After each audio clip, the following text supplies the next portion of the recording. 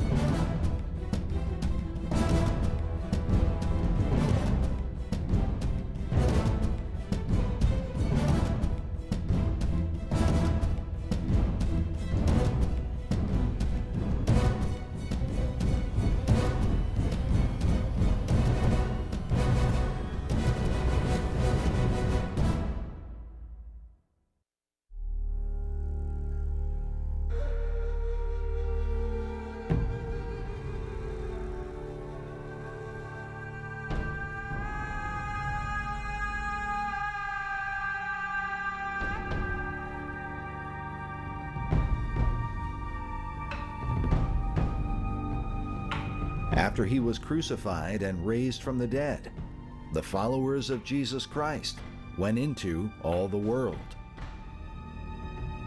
To the Jews first, and then to the Gentiles, they preached that Jesus is the true Messiah, and that he suffered for the sins of men, according to the writings of the Holy Scripture.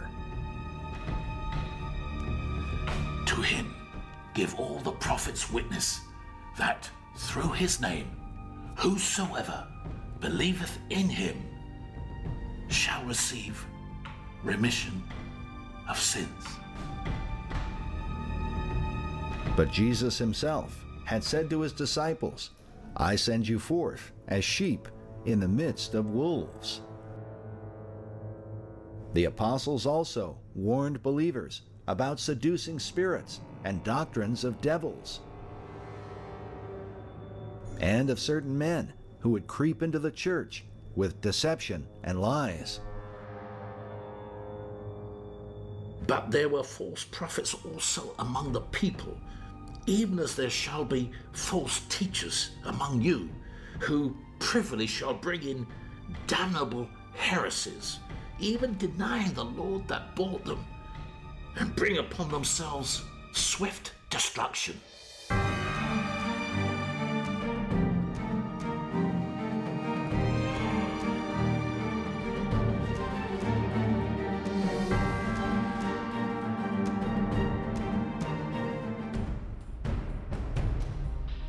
Through the Middle Ages, many of the reformers came to believe that these warnings pertained to the rise of the Roman Church. In the book of Revelation, they saw the picture of Rome's apostasy presented as an unfaithful woman sitting atop a seven-headed beast. And upon her forehead was a name written, Mystery, Babylon the Great, the mother of harlots and abominations of the earth. And I saw the woman drunken with the blood of the saints and with the blood of the martyrs of Jesus. But the Roman Church did not rise up overnight. It came about one step at a time through the early centuries. If you look at your early church history, you had 5 patriarchates that came into being: Antioch, Jerusalem, Alexandria, Constantinople, and Rome. So you had 5 main church centers over the first couple of hundred years, but Alexandria fell, and Jerusalem and Antioch also fell early on. So you were left with Constantinople and Rome. So you had those two, but Rome gained the ascendancy in the West. They're developed by the 4th, 5th, 6th century controversies among all the bishops in various parts of the world, especially Europe and the Middle East. And whenever there was a controversy, some court had to decide what the answer is. And many problems that arose early on, theological problems, would then be sent to Rome to be looked at and answers given. While the New Testament church had begun in ancient Jerusalem and spread throughout the Gentile world, somehow the leadership of Rome dominated as the chief oracle in matters of debate. Well, you got to remember the history of Rome. The Roman Empire was a great empire for hundreds of years, and the popes became the heirs to that kind of power.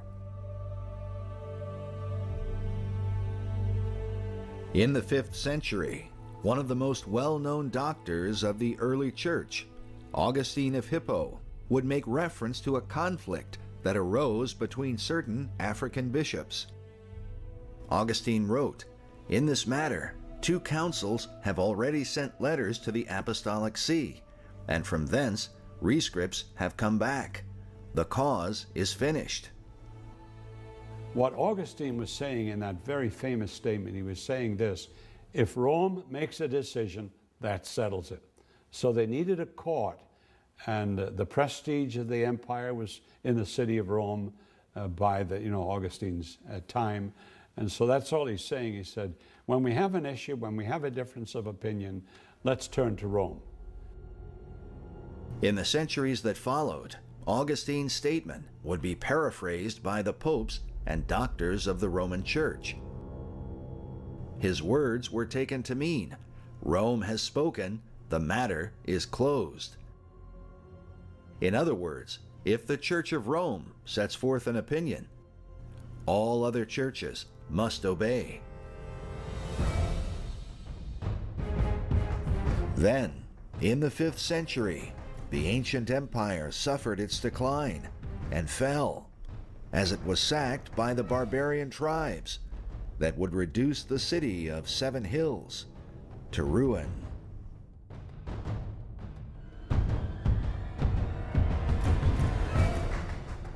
Rome was overrun by the Huns and Attila the Hun, and so the whole system of the empire was defeated, and so the popes then began to take the place of the ancient Caesars, and so they came to take over not only spiritual leadership but also political leadership. And so Rome from then on grasped at more and more power, and that's how the papacy really came into being.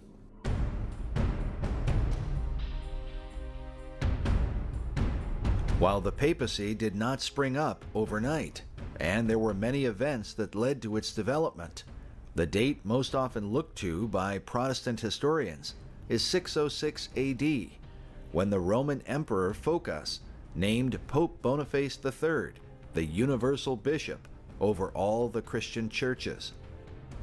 This is when the papal power was said to be officially established in Rome. For a man to say that he is the true leader of all Christianity is not only unbiblical, but it goes completely against God's word, and it opens a door for a control system to be set up that can control the world that Satan can use. And so I would say that this concept of a pope from the beginning was Satan's plan for man to manipulate the church in the name of Christ, but set up a system of anti-Christ or anti-Christian belief system. Once the papal system came into being, and it was clear that it represented an apostate system that combined pagan teachings and traditions with worldly politics, all under the mask of Christianity, you had Christians then that fell into two categories. There were those who followed after the teachings of the Pope and the Church of Rome, and then you had those who were known throughout history as Bible believers, who kept themselves separate from Rome and were determined to base their faith on the scriptures alone without any kind of man-made doctrines or sacred councils which they had in the Roman system. It was because they rejected the Pope's claims of authority that many Bible believers were persecuted in the early centuries. English author Adrian Hilton writes that the Roman pseudo-Christianity caused many faithful believers to flee into the mountains of Europe and Asia Minor to escape persecution and death. And there they continued, away from the world's view, as the true church of Christ. These groups, in many cases, opposed Rome. They usually looked upon Rome as the Antichrist. They looked upon the Mass as blasphemy.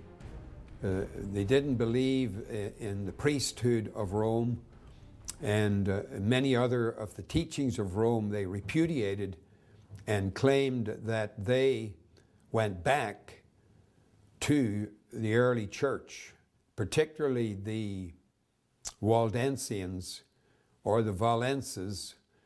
They claimed they were the true church. They didn't separate from Rome, but Rome separated from them.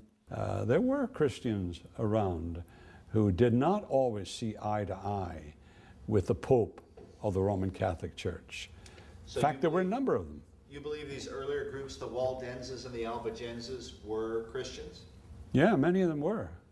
I've read their writings and studied their history, and they were willing to die for their faith. The Paulicians also go back into Armenia and other places way back as early as the 4th century. They believed also they were continuing the true church and they opposed everything about the papal church and looked upon it as the Antichrist. The belief that these earlier groups were in fact Christians was held by nearly all of the reformers, including men like John Wycliffe, Martin Luther, John Calvin, and many others. In fact, many Christians are familiar with the idea of America as a city on a hill. Well, that speech was originally given by Governor John Winthrop, who was one of the founders of the Massachusetts Bay Colony. And as he and the other Puritans came to the New World, he gave this speech about America, or they themselves, as a city on a hill.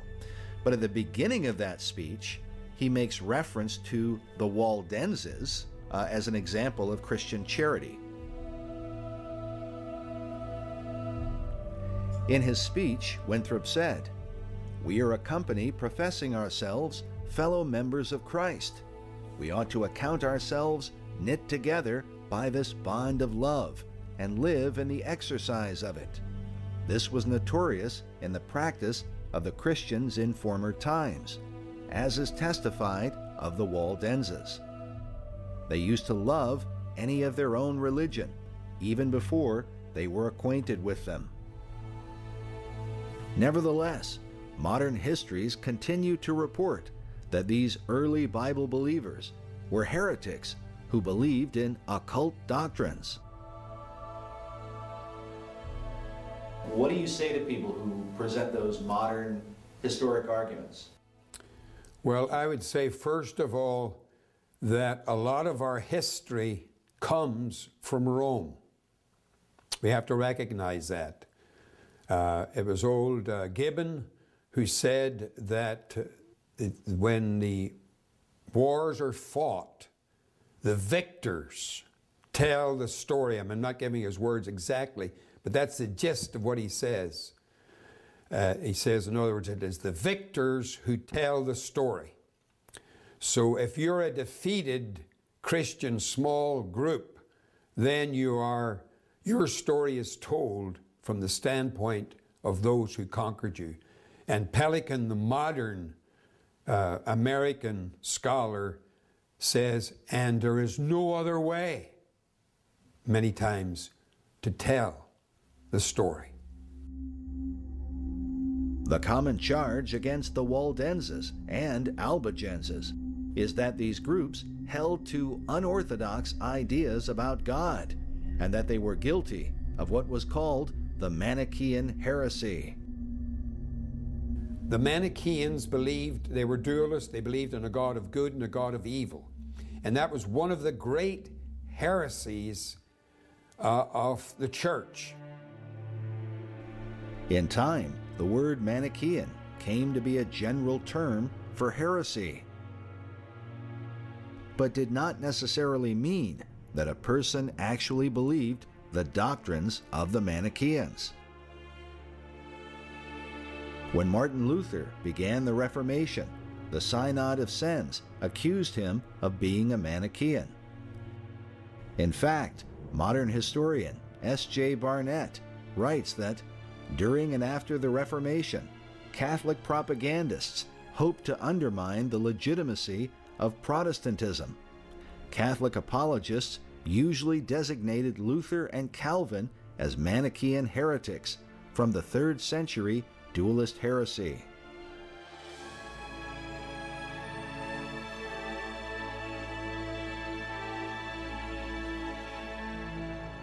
When they couldn't find anything wrong with a so-called heretic, they would charge them with Manichaeanism, because that was always punishable by death. So if I couldn't find out that you were a heretic in some other way, then I would just charge you as being a Manichaean, and that way I could put you to death, and I didn't have to prove a whole lot of other things against you. So that was one of the tactics of Rome, was to charge whatever groups were being charged with whatever heresies they were being investigated for, to charge them with Manichaeanism so that their case could be made easier and they could be shown to be true heretics. So you cannot take a lot of the information that we get. You have to certainly investigate it thoroughly to find out what these groups believe. They refused to acknowledge the dogmas or the ideas or the doctrines that were being promoted by men that weren't biblical. And so they took a biblical position, and because of their biblical position, they were persecuted. As we said earlier, most of the reformers believed that the charges of heresy against these earlier groups were falsely created by Rome to justify her persecutions. Yet most Protestant historians believe that the Waldenses and the Albigenses were forerunners of the Reformation. 19th century historian William Jones wrote that to justify the Waldenses and Albigenses is indeed to defend the Reformation and Reformers, they having so long before us, with an exemplary courage, labored to preserve the Christian religion in its ancient purity, which the Church of Rome all this while has endeavored to abolish.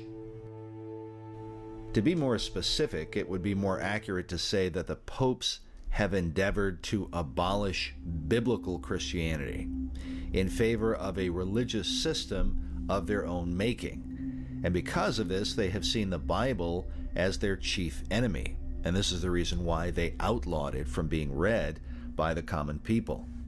Throughout history, they gave different pronouncements of saying that you can't give these holy things to the swine, and they use that scripture as completely bogus. Pearls before swine doesn't have anything to do with giving the life-giving Scripture to the people. But the Roman Catholic Church just looked at the common man as pigs who could not possibly understand the Scriptures. Because of this, Martin Luther, and eventually the rest of the Reformers, came to believe that the Pope was the fulfillment of biblical warnings concerning the greatest enemy of Christ. If you make a study of the life of Luther, you'll find that there was a very slow transition from 1517, when he nailed the 95 Theses to the door, to about the year 1520. So that's only a matter of 3 years. But from someone who thought he was being faithful to the church, even though it was the Roman church, to the time he gets to 1520, and there's a bull which actually excommunicates him, he turns and he actually says that I am convinced now that the Pope sitting on the throne there in Rome is the Antichrist. Because he was so contrary, his power and his teaching, so contrary to the basic truths of the gospel. Luther and many others preached the gospel of grace and brought forth the Protestant Reformation. But their chief obstacle was the conflict between the biblical teaching of salvation by faith in Christ as a free gift from God versus Rome's teaching of a works salvation based on the rituals of the Catholic Church. The Roman Church was teaching, and had been teaching for 500 years or longer, that a man is saved by his works. And some of the contemporary scholars say, you're wrong, because the medieval theologians did believe that the power, or they called it the potentia assoluta, the potent power, the absolute power of God can save a soul by grace through faith. Yeah, they did say that. But then they said, yeah, but there's the potentia ordinata of God. And you'll say, well, what is that?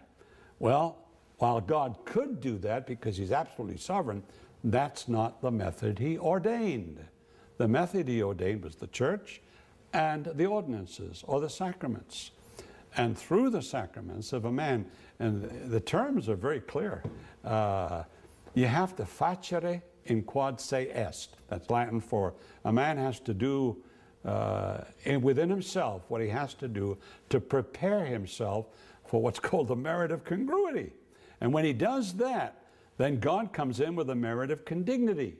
So it's a very, very complicated process, and that's still believed today. And yet it goes back to the Middle Ages, because you're building up a storehouse of merit. And that's the whole system, see. Is it basically works righteousness? Yeah, that's exactly what it is. While such debates might seem tedious in the modern world, to the people of the Middle Ages, the understanding of salvation was quite literally a matter of life and death.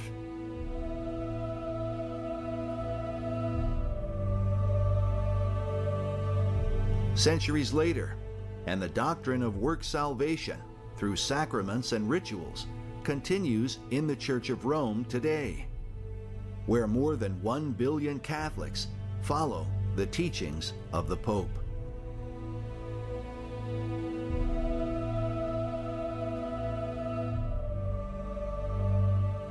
To deceive 1 billion people about their eternal destiny, I think you cannot get a greater lie than that, nor a greater misrepresentation of the Scripture when it says Christ has purged our sins when he sat down at the right hand of the Majesty on high. And in the Latin Vulgate, that is purgatorian, it's the very same root from which they get purgatory. But the Bible teaches nothing about purgatory. The Bible teaches that Christ has purged our sins and taken our sins in his own body on the tree, that we might go free and be pardoned and not have to go to some purgatorial fires to get our sins purged away. So it's a blasphemy against the cross work of Christ and the resurrection of Christ that assures us that our sins have been forgiven and that we stand justified before God through the cross work death, and resurrection of Christ. To oppose the papal teaching, the Reformers declared that salvation was by God's grace alone, through faith alone, in Christ alone. Where John Fox and the Reformers, they rediscovered, beginning with Martin Luther, the just shall live by faith. And to prove their doctrine, they were determined to make the Bible available to all men. Martin Luther took Erasmus's 1519 New Testament, Greek New Testament, and he translated his September Bible, 1522, and they were sold as quick as they could come off the printing press, and people began reading it and realized that Rome was telling them lies, and they began trusting Jesus Christ. Hence, you had the start of the Reformation in Germany there. From Germany, Luther's teaching spread to England and would influence William Tyndale, the man whose mission would be to ensure that even a common plowboy could read the Word of God. William Tyndale started reading the Word of God. He had a desire for the people to have the Word of God, and so the Reformation just breaks out, and Roman Catholicism, the Catholics, they can't put a lid on it, because once the people get the Bible in their own language, the Bible says you shall know the truth and the truth will make you free. And people started getting this huge burden of sin off of their shoulders. I think of Thomas Bilney. Thomas Bilney thought he was the Judas of his generation. And so he thought he would do something that was worthy of betrayal. And so he went out and secretly bought a Erasmus New Testament, and he opened it to 1 Timothy, where Paul says he's the chiefest of sinners and that Christ came into the world to die for them. He says, if God can forgive Paul, he can forgive me.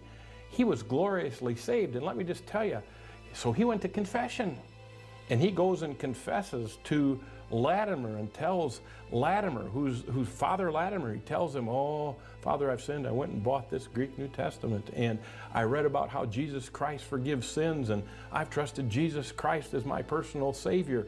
And Latimer says in his own words, you read in Fox's Book of Martyrs, he says, I learned more that day from that confession of Thomas Bilney than I had learned in 20 years of studying the Scripture. It happened to be that Hugh Latimer comes to know Jesus Christ as his personal Savior. So as the Word of God gets out, Chris, it's like a fire. It goes and people read it and they're set free.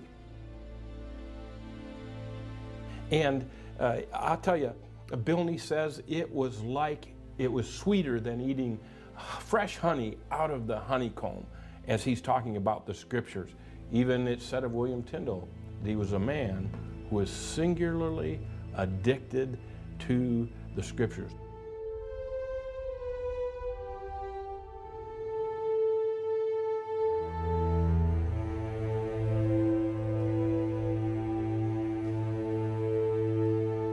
Like William Tyndale, Thomas Bilney and Hugh Latimer would both be condemned by the Church of Rome and were burned at the stake for their faith in the Word of God. Nevertheless, their sacrifice was not in vain, as their deaths and those of many others inspired countless souls across Europe to turn from Rome and embrace the true gospel. And they were burning the saints of God. Thank God the gospel burned with mighty fire.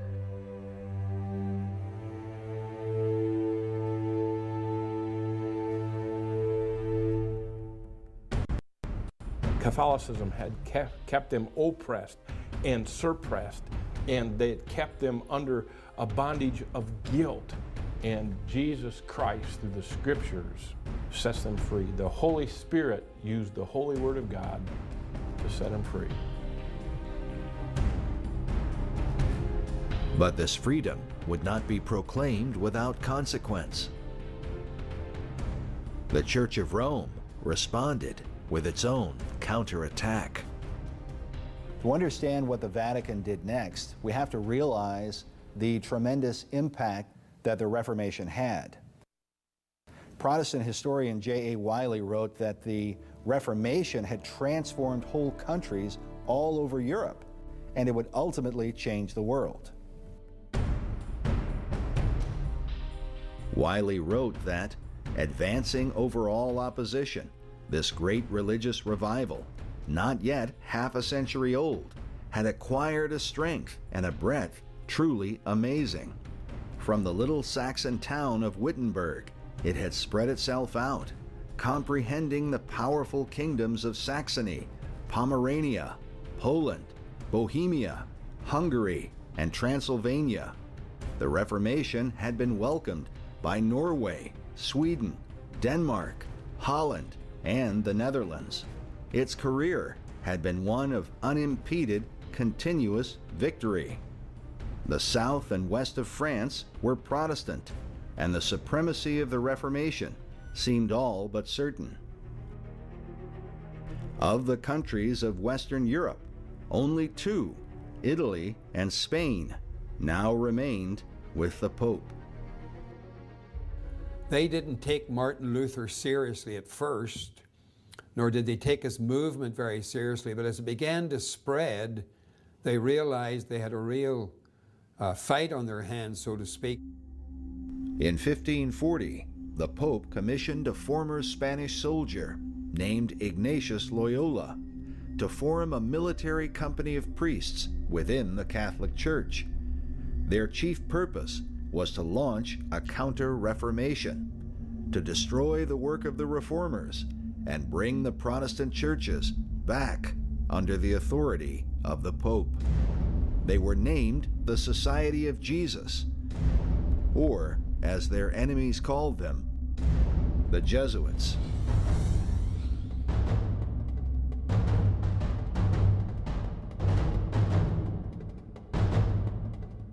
Malachi Martin, the great Roman Catholic writer, would practically call them the stormtroopers of the papacy. Their idea was to defeat the Protestant churches there that were going on throughout Europe at the time of the Reformation, and then to continue that work in education, the forming of universities, colleges, seminaries all across America, across Europe. So the Jesuits really have been engaged in just about every kind of activity known to man, educational and subversive, intrigue, and many of people have said they were linked to assassinations. So the Counter-Reformation involved wars, sieges, everything under the sun to try to defeat Protestantism. But the key point of contention was the Bible. It was how the reformers understood the Scripture and preached to the population at large that was the greatest threat to Rome. They're dangerous. They're dangerous to everything we believe as a Catholic Church, and we got to do something to stop it.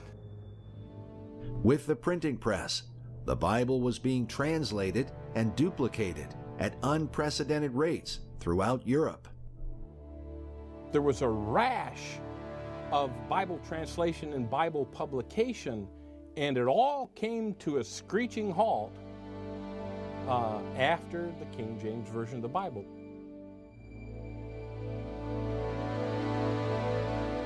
Virtually all translation stops. There was such a flurry from 1526 until 1611.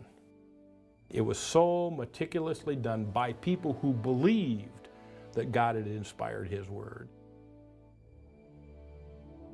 The King James translation would, in time, be considered the crowning achievement of the Protestant Reformation, and would come to symbolize all that the martyrs had suffered for the Word of God. But because of its association with the Reform, something the Vatican saw as an act of rebellion against her authority, the King James Version would come to be hated by Rome. That is the fruit of the Reformation that the Jesuits want to destroy above all, because until they do that, they cannot be sure of getting indeed the entire world, and especially England, back under the thrall of popery. In 1825, the Jesuits, meeting in Chieri, Italy, declared their intention to seize control of the Bible as part of their centuries-old plan to bring all the world under the power of Rome. If you study the Jesuits in history, you discover that they operate more like an intelligence community, like the CIA or MI6, rather than a religious order. And they are primarily the supporters of what is called papist or Romanist doctrine. And this is the belief that Rome should govern the whole world. It does not necessarily apply to all Catholics, because many Catholics don't agree with it. But papist doctrine is essentially the belief that because the Pope is the vicar of Christ, and he stands in the place of Christ himself, and because Christ is the King of Kings, therefore the Pope should have the authority to reign over all the kings and princes on planet Earth. And it is this doctrine that led to nearly all the wars of old Europe. Even in the late 19th century, Rome's plan for world dominion was known and documented among English churchmen.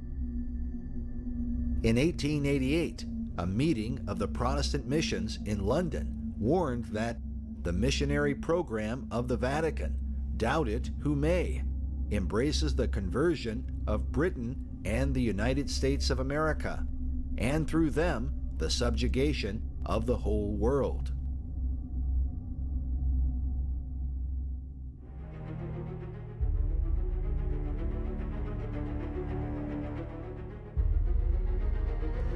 To accomplish their aims, the Jesuits deemed it necessary to take control of the Bible.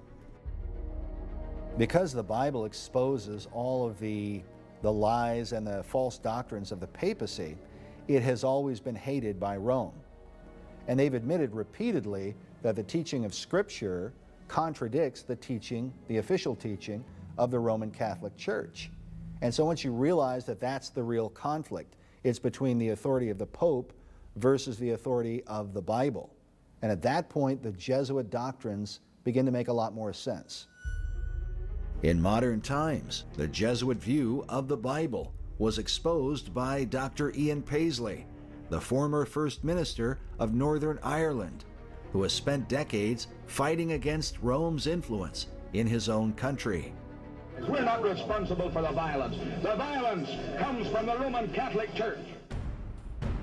Calling himself a historic Protestant, Paisley has continually protested the authority of the Pope, both politically and theologically. Ulster will not bow to him. I want to say that this wafer, after it is consecrated, the Church of Rome teaches is the actual body, bones, blood, earth, sinews, and deity of Jesus Christ.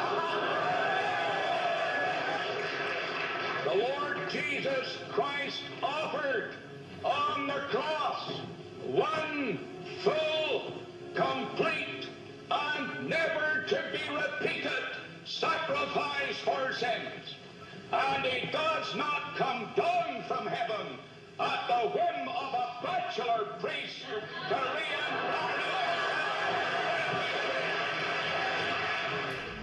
In more recent years, Paisley spoke openly on European radio, exposing a document that reveals the Jesuits' view of the Bible versus the authority of the Pope. Bishop Wordsworth, an eminent Church of England divine, uncovers the secrecy of the Jesuits in the exposure of a document used by them in their early days to compel Protestants to submit to Mother Church. Roman Catholic confession publicly prescribed and proposed to Protestants on their admission to the Roman Catholic Church. We confess that we have been brought from heresy to the true saving Roman Catholic faith by the singular care of our supreme governors and by the diligence and aid of our masters, the fathers of the Order of Jesuits. And we desire to certify this by our vows to the world at large. We confess that whatever new thing the Pope ordains, whether it be in Scripture or not in Scripture, and whatever he commands is divine, and therefore ought to be held by lay people in greater esteem than the precepts of the living God. We confess that the reading of Holy Scripture is the origin of heresy and schism and the source of blasphemy. We confess that Holy Scripture is imperfect and a dead letter until it is explained by the Supreme Pontiff and allowed by him to be read by the laity. We confess and assert that the Pope, as our most Holy Father, is to be obeyed in all things without any exception, and that such heretics as contravene his orders are not only to be burnt, but to be delivered body and soul to hell.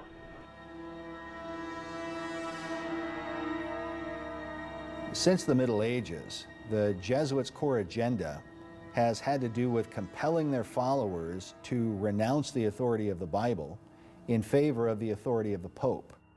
Then in the 19th century, their movement gained momentum, and through their textual critics, they insisted that the Bible was a flawed book, and they set about trying to prove all the flaws they could to the world. And at the same time, they officially declared through Vatican Council I that the Pope was infallible. So their message was clear: don't trust the Bible, trust the Pope. The Bible's a flawed book, the Pope is infallible. And so this brought everything full circle to the conflict that had been raging for hundreds of years throughout the Middle Ages. And that's ultimately what their meeting in Chieri, Italy was all about. The information discussed by Jesuit leaders in Chieri was published in 1848 by a former Jesuit initiate named Jacopo Leone. His book was titled The Jesuit Conspiracy, The Secret Plan of the Order. In it, he claimed to have overheard the plans of Jesuit leaders and was compelled to write down the information and publish it as a warning to the rest of the world. Leone wrote specifically of how the Jesuits intended to take control of the Bible. Allegedly, they said, "Then the Bible, that serpent which, with head erect and eyes flashing fire, threatens us with its venom, shall be changed again into a rod as soon as we are able to seize it. O then, mysterious rod, we will not again suffer thee to escape from our hands. For you know too well that for 3 centuries past this cruel asp has left us no repose. You well know with what folds it entwines us, and with what fangs it gnaws us."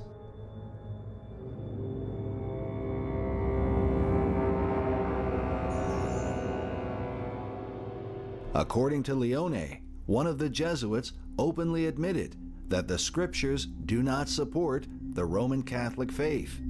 Speaking of the Bible, he said, "If I may tell you openly what I think of this book, it is not at all for us. It is against us. I do not wonder at the invincible obstinacy it engenders in all those who regard its verses as inspired. In the simplicity of youth, I fully expected, on opening the New Testament, to find there the authority of a superior chief in the Church, the worship of the Virgin, the Mass, purgatory, relics. But in every page I found my expectations disappointed. At last, after having read at least 6 times over that little book, I was forced to acknowledge to myself that it actually sets forth a system of religion altogether different." What this Jesuit priest acknowledged all the way back in the 19th century is the same thing that the Reformers acknowledged. They noticed that the teachings of the Bible and the teachings of the Pope were dramatically different. The difference is that the Reformers chose to follow the Bible, while the Jesuits chose to fight against it on behalf of the traditions and power of the Catholic Church. The view of the Jesuits toward the Bible could be likened to that of the ancient Pharisees 2,000 years ago who opposed Christ. As Jesus said of them, "Full well ye reject the commandment of God, that ye may keep your own tradition." And again he said, "In vain they do worship me, teaching for doctrines the commandments of men."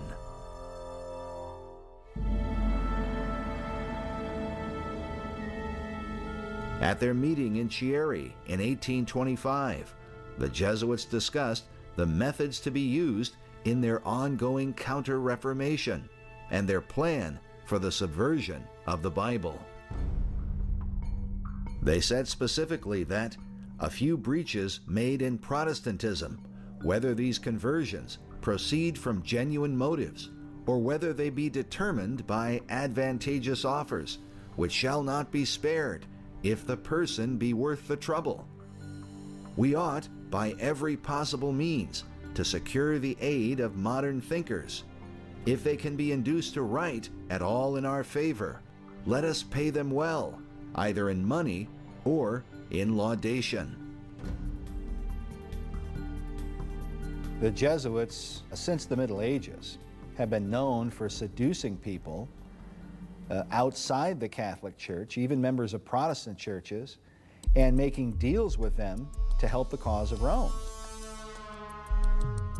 And this was especially revealed in the 19th century during what was called the Oxford Movement in England. And it was in the wake of this movement that the Vatican really pushed to try and take control of the Bible. And that's why it's so important to understand what the Oxford Movement was all about. In 1833, the Oxford Movement started. That's perhaps not without significance that we're not only looking at what Rome is doing, we have to consider that the Lord himself will bring judgment on a nation that forsakes him and forsakes the Word of God. The Oxford Movement was an attempt effectively to Romanize the Church of England and to get the Church of England away from the Scriptures, from the King James Bible, and back to the ritualistic practices of Rome. Now, it was done in a very subtle manner, and it really typified the Jesuit approach of Bishop Orton, which is, above all, not too much zeal. And it tried to portray the true position of the Church of England as a sort of a middle-of-the-road organization. But at the same time, it did promote what it called a high view of the sacraments, so that although it professed to be against what it regarded as extreme Protestants, that is to say Bible-believing evangelicals, and also what it regarded as extreme Romanism, say the persecutions by Catholicism and so on, the Inquisition perhaps. Nevertheless, it sought gradually, by publications of what were called tracts for our times, to give a favourable view to things like the Roman Mass. In 1898, a man named Walter Walsh published a book titled The Secret History of the Oxford Movement. In it, he writes about the activities of the Jesuits in England. He recorded the testimony of a former Catholic priest who told him, "In England, there are a greater number of Jesuits than in Italy. There are Jesuits in all classes of society, in Parliament, among the English clergy, among the Protestant laity, even in the higher stations." He went on to say, "I could not comprehend how a Jesuit could be a Protestant, or how a Protestant could be a Jesuit. But my confessor silenced my scruples by telling me, that St. Paul became as a Jew, that he might save the Jews. It was no wonder, therefore, if a Jesuit should feign himself a Protestant for the conversion of Protestants.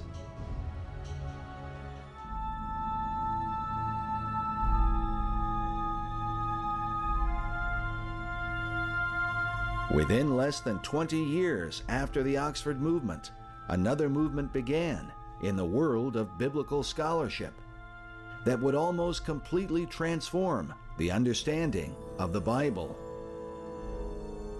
This transformation would be effected by men who were of the Protestant profession, but strangely worked in cooperation with Rome.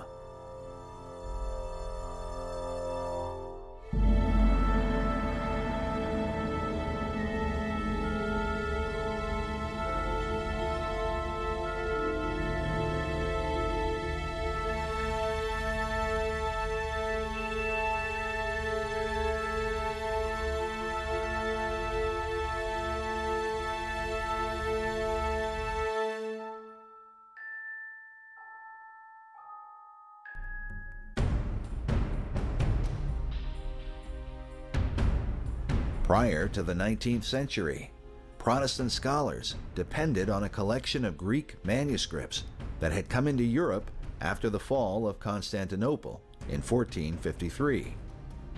Collectively, these manuscripts would form the foundation of the New Testament Greek used by the Reformers, by men like William Tyndale, Martin Luther, the Geneva Bible translators, and the translation team for the King James Version of 1611.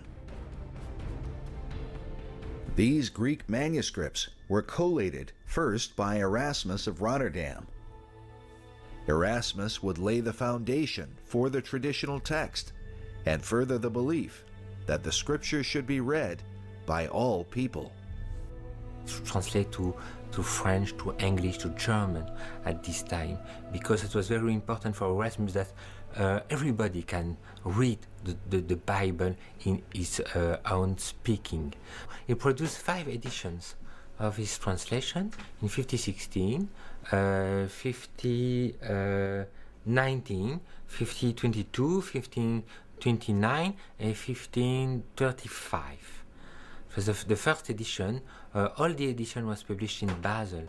The Erasmus 1522, it was really revolutionary, because here we have in this column, and just the beautiful artwork, but in this column you have the Greek, and what Erasmus did that really blew people out of the water. Most people could not read Greek back then, but many of them could read Latin. The scholars could read Latin.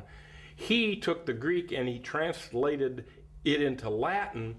And so many people had their eyes open because they started reading Erasmus's new translation of the Latin from the Greek, and they found out that it was completely different than what they had in the Latin Vulgate of the Roman Catholic Church. Then you'll see here MDXXII, that is 1522.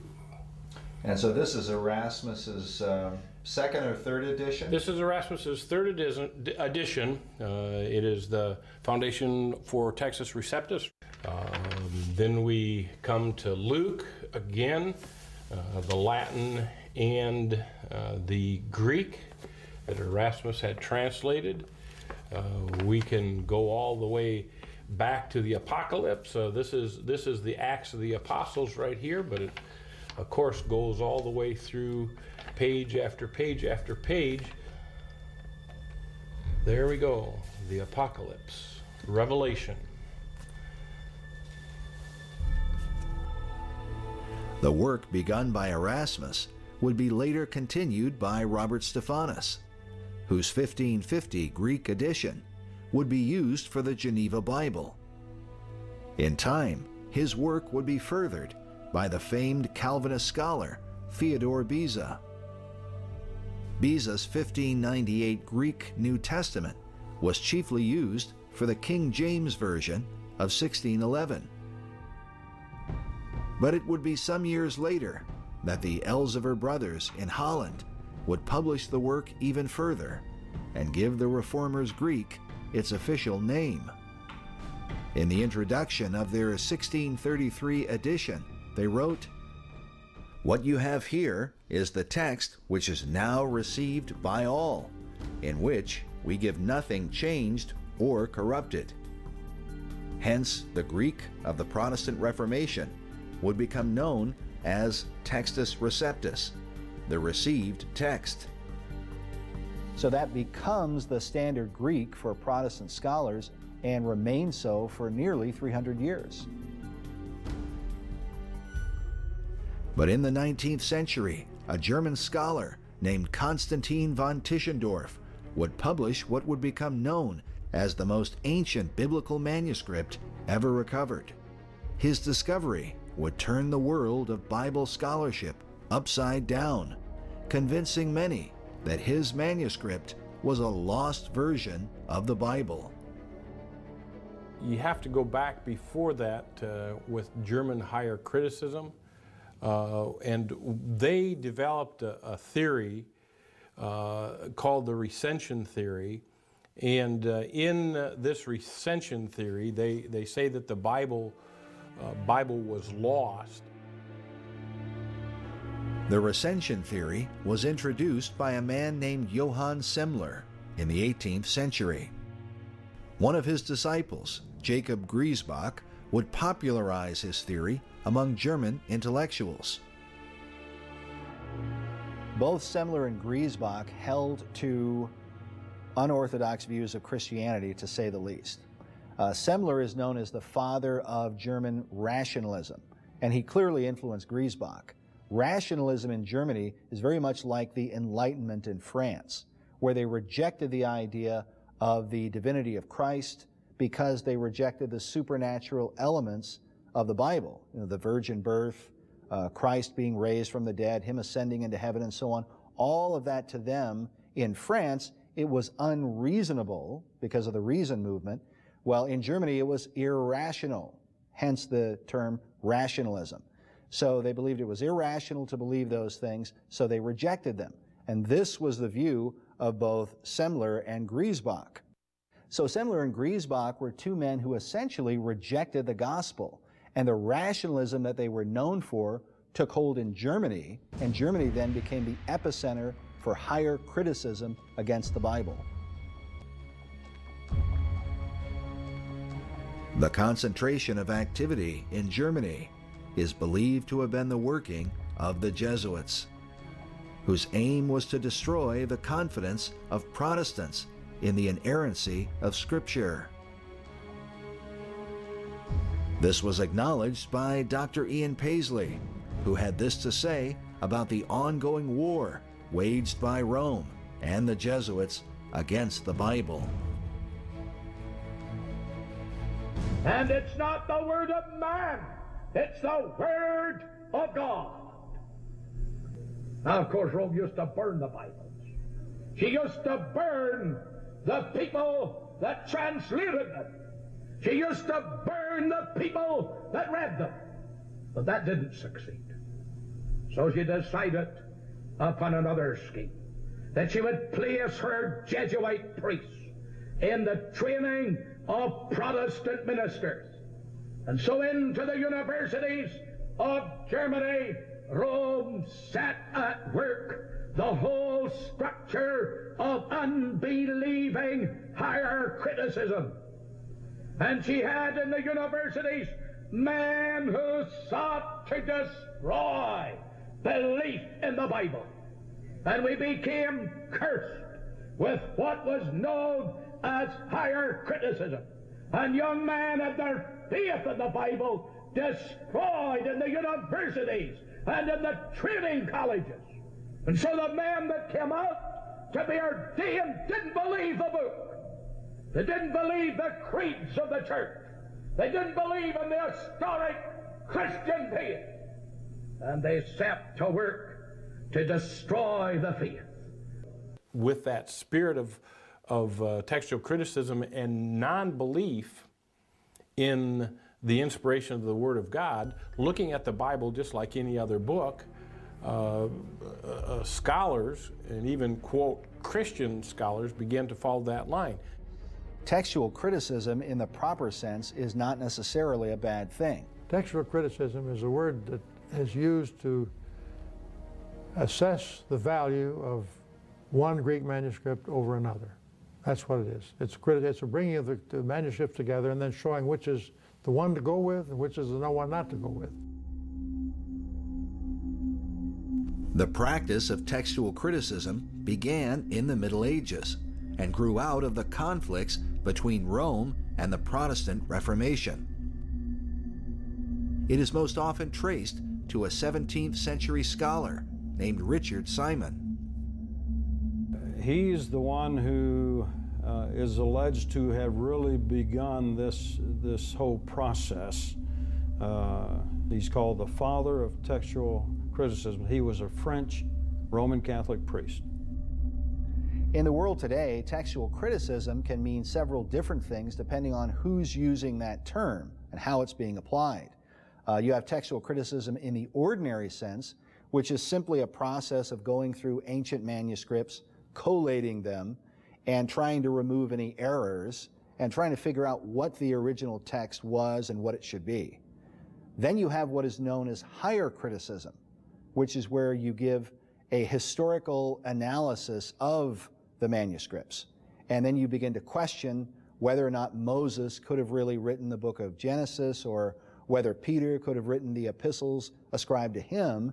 And you begin to question the authorship and the historical nature of the Bible. And this was the process that is usually traced to Richard Simon. Simon entered the priesthood in 1670. He was initially educated by Jesuit priests, and then later at the Sorbonne in Paris. He would go on to enter the congregation of the Oratory. The purpose of the Oratory was said to be to interpose a barrier to the continuous and disquieting progress of Protestantism.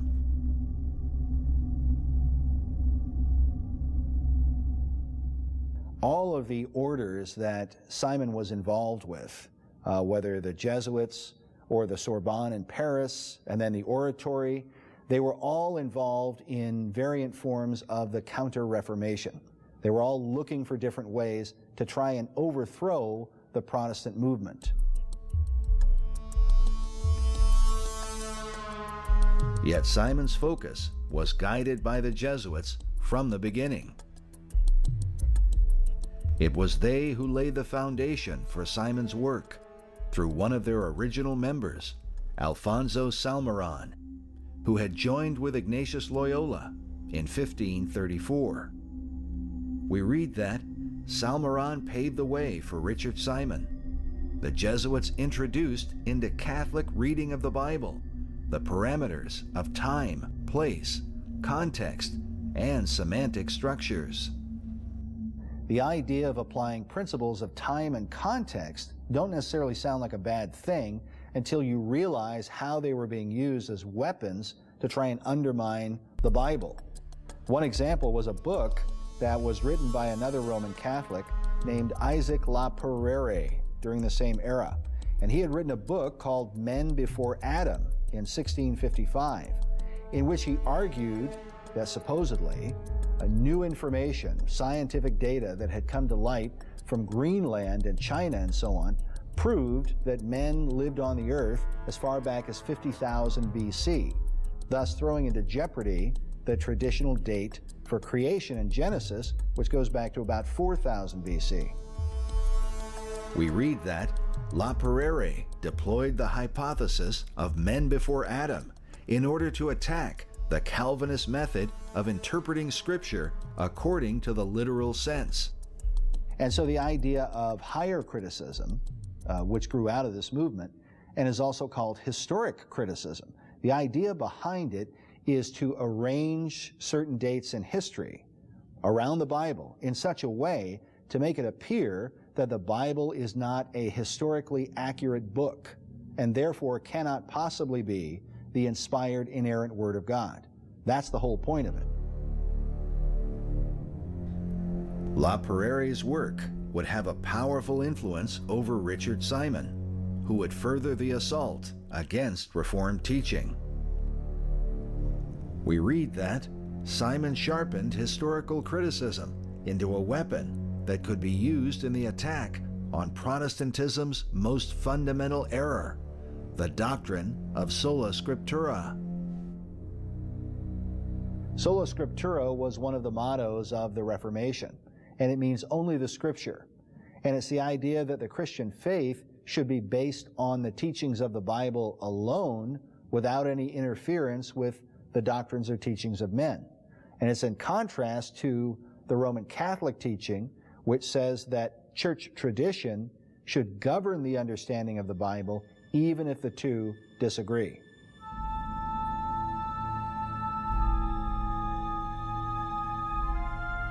In defense of his Catholic faith, Richard Simon wrote that the great changes that have taken place in the manuscripts of the Bible since the first originals were lost completely destroy the principle of the Protestants. If tradition is not joined to Scripture, there is hardly anything in religion that one can confidently affirm.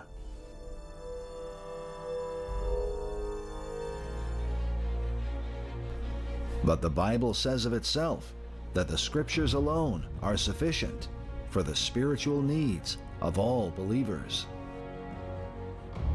The Apostle Paul wrote that all Scripture is given by inspiration of God and is profitable for doctrine, for reproof, for correction, for instruction in righteousness, that the man of God may be perfect, thoroughly furnished unto all good works.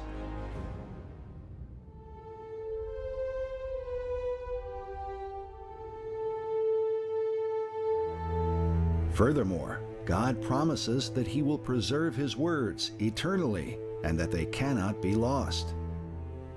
The psalmist writes, "Thy word is true from the beginning, and every one of thy righteous judgments endureth forever." Jesus said, "The Scriptures cannot be broken." And heaven and earth shall pass away, but my words shall not pass away. For all flesh is grass, and all the glory of man as the flower of the grass. The grass withereth, and the flower thereof falleth away, but the word of the Lord endureth forever.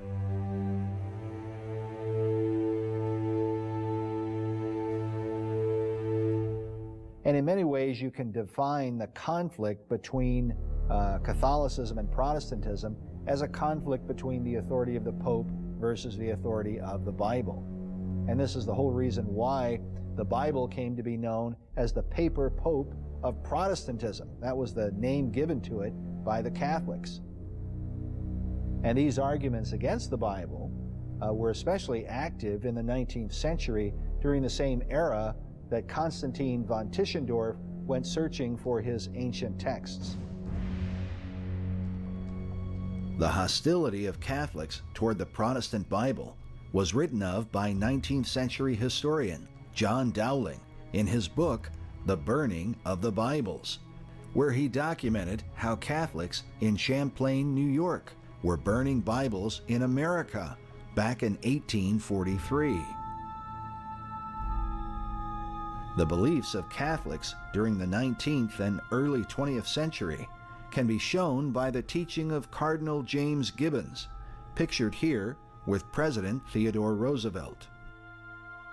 Gibbons was the Archbishop of Baltimore, and in his book, Faith of Our Fathers, he wrote, "Now the Scriptures alone do not contain all the truths which a Christian is bound to believe, because they do not contain all the truths necessary for salvation."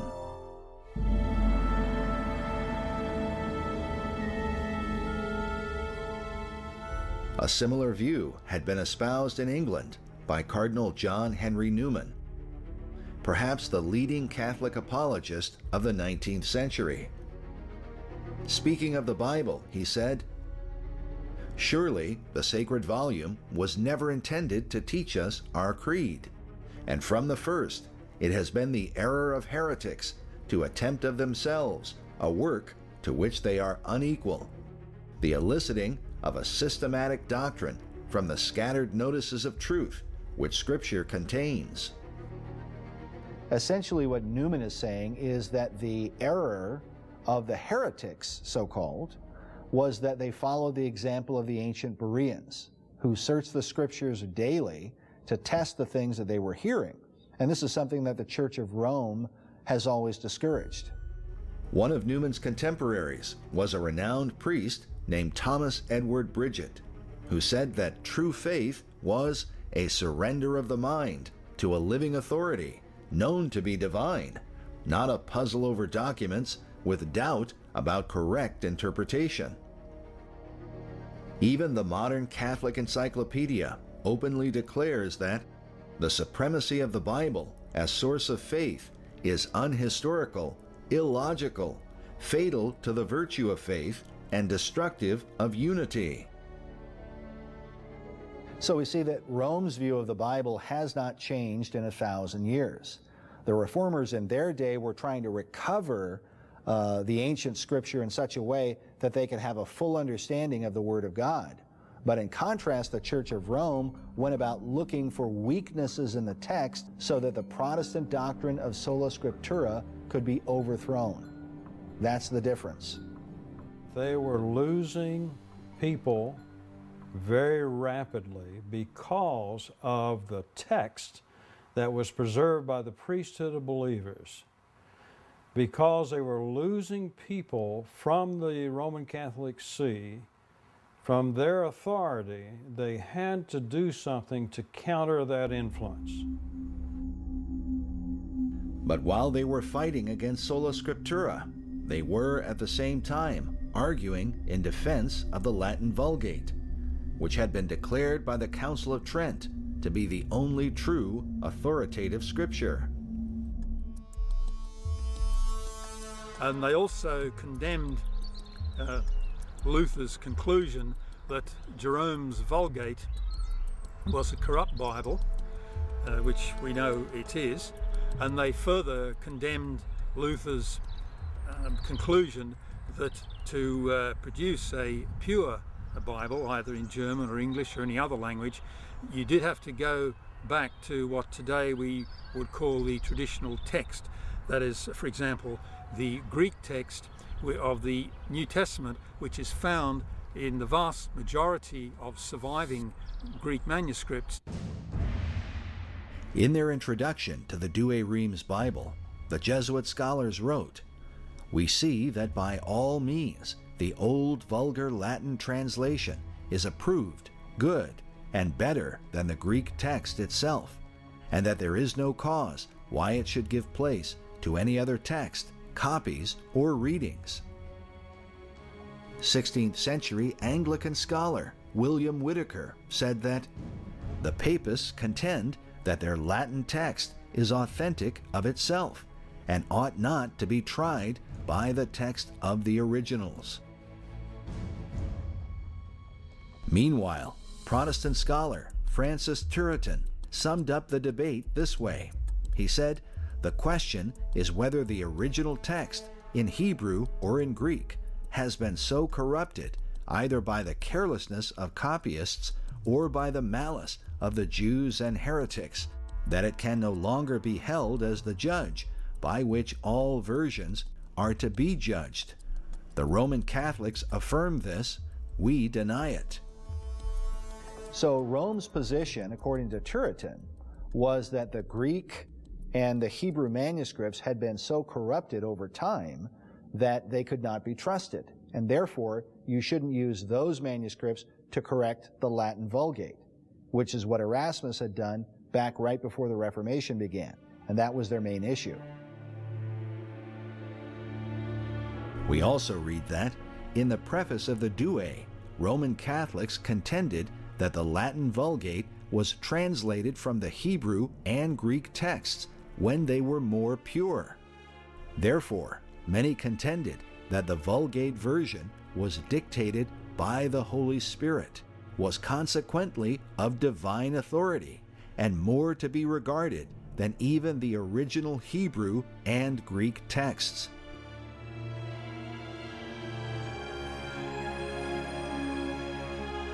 Hence, the Jesuit scholars at Reims concluded that the Latin Vulgate is not only better than all other Latin translations, but than the Greek text itself in those places where they disagree.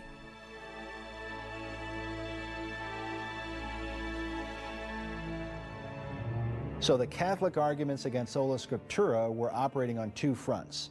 The first part was to discredit the Greek and the Hebrew manuscripts as being so full of corruptions and errors that they could not be trusted, thus proving that the Latin Vulgate alone is the superior text. And step two, to argue that because the Bible is so difficult to interpret, it is necessary to rely on church tradition and the infallible teachings of the Pope. So this is the academic environment that had developed for several hundred years before Tischendorf shows up in 1844. Now, Tischendorf had embraced the recension theory, this idea that the Bible was lost and needed to be found. Then you add to that, you had Catholic scholars like Cardinal Wiseman, who argued that the truest representation of the Bible would be found in the Latin Vulgate. And all of these elements came together in the 19th century, and this is what inspired Tischendorf to take his famous journey.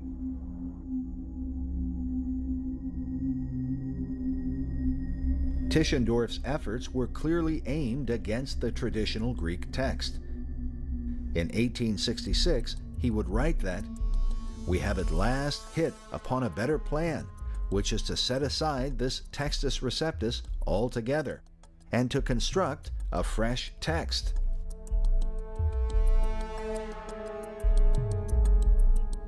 The curious thing about that quote is that when Tischendorf says, "We have hit upon a better plan," who does he mean by we? It sounds as though he was working with somebody else, but he doesn't exactly say who. For years prior to his journey, Tischendorf had been influenced by a prominent Catholic scholar named Nicholas Cardinal Wiseman. Cardinal Wiseman developed a theory that old Latin texts had been developed in North Africa by the 2nd century. Wiseman's assertion seems to have been an attempt to try and prove that the Latin Vulgate was closer to the original manuscripts than any known Greek manuscript at that time. And it was this theory that made Tischendorf partial to the Latin Vulgate. We read that, in 1842, while at Paris, Tischendorf prepared an edition of the New Testament intended for the use of Catholics, giving the Latin Vulgate and a Greek text, rendered as far as possible conformable to it in parallel columns. So what Tischendorf did is he developed a Greek manuscript that would conform to the Latin Vulgate. He essentially reversed the work of Erasmus of Rotterdam from 300 years earlier. Remember, Erasmus had collated the Greek manuscripts and then published the first ever parallel Bible, with the Greek in one column and the Latin in the other. And he used the Greek to correct the errors in the Latin. Well, now, hundreds of years later, Tischendorf reverses the process. He does a parallel Bible, but he does it the other way. He uses the Latin to correct the Greek. And he did this work for the Catholic Archbishop of Paris, Archbishop Affray. And so it shows his relationship with the Catholic Church at this time. It's also worth mentioning that one of Tischendorf's critics said that Tischendorf only understood Greek through Latin.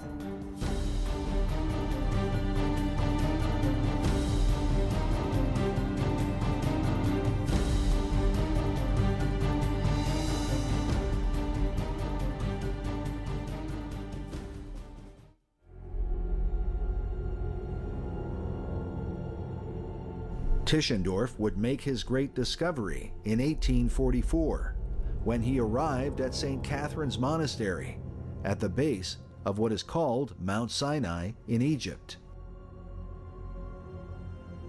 But before he arrived, he took a journey to Rome and was received at the Vatican.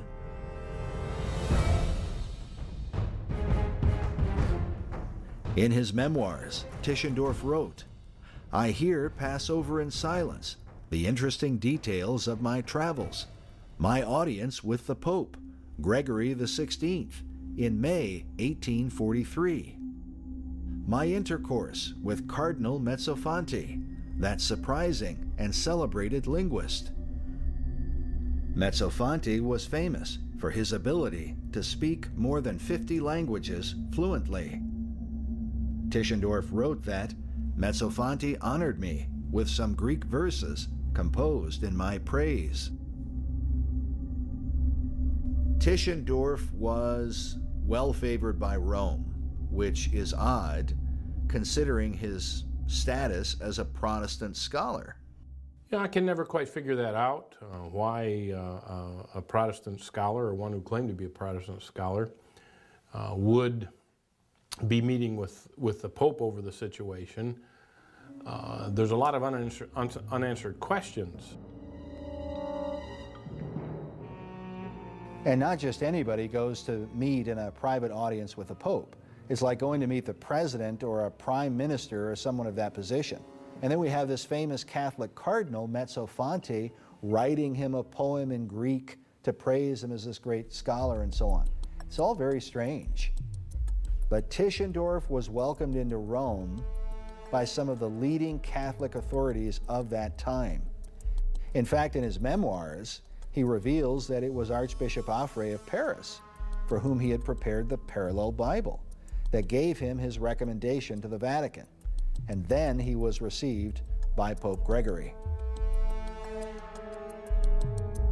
Tischendorf wrote, "Gregory XVI, after a prolonged audience granted to me, took an ardent interest in my undertaking." Pope Gregory's interest in Tischendorf is curious, especially when you consider that it was the same Pope Gregory that openly condemned the Protestant Bible societies of that time. In 1843, American author John Dowling wrote that the present Pope, Gregory XVI, and his predecessor, Pope Leo XII, denounced all Bible societies, declaring that by the Bibles they distributed, they converted the gospel of Christ into a human gospel, or what is still worse, the gospel of the devil. In his encyclical against the Bible societies, Pope Gregory wrote, "We have taken great pains to remind the faithful of the ancient laws concerning vernacular translations of the Scriptures." The Pope's wording is suspicious because it was the ancient laws of the Roman Church that had Bible believers burned at the stake for reading or handling the Word of God. But could this have been what Pope Gregory was referring to in his writing? Several years after Tischendorf's private audience at the Vatican, it was discovered that the Inquisition had continued underground in the ancient city. Charles Spurgeon, known to millions as the Prince of Preachers, documented the manner of torture that had been reported once the papal dungeons were revealed. From Spurgeon's publication, The Sword and the Trowel, we read that they invented ovens or furnaces, which, being made red hot, they lowered the condemned into them, bound hand and foot, and immediately closed over them the mouth of the furnace. This barbarous punishment was substituted for the burning pile, and in 1849 these furnaces at Rome were laid open to the public view in the dungeons of the Holy Roman Inquisition, near the great Church of the Vatican, still containing the calcined bones. What's disturbing is that these things were revealed in 1849, just 6 years after Tischendorf visited the Pope. And it was only revealed because the great general Garibaldi and his revolutionaries captured Rome that year and opened the papal dungeons. But then you have a quote from W.C. Brownlee that was published in 1843, the same year Tischendorf was at the Vatican. And Brownlee says, the Inquisition, the infernal Inquisition, he says, even at this day is in full operation in Rome under the patronage of Pope Gregory XVI, the same pope that Constantine von Tischendorf met with. So while Tischendorf was in Rome, with his cardinal writing him poetry to praise him and so on, there were people, some of them quite probably Christians, who were still being tortured for heresy in the underground Inquisition nearby. And they were being roasted alive in these ovens right next door to the Vatican. Yes, the Inquisition, actually not just in Italy, but in other places, went well into the 1800s. Discoveries of the Inquisition during this era were also exposed by Dr. H. Grattan Guinness in the convent of Santo Domingo, Mexico, in 1861. He published these photographs of the remains of victims who had been walled up and buried alive. The expressions of their torment still recorded in their countenance.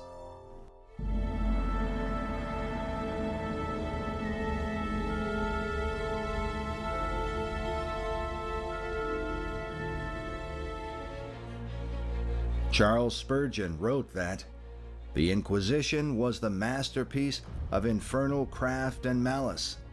There is a deep and indelible sentence of damnation written upon the apostate church for its more than infernal cruelties, and the curse is registered in heaven.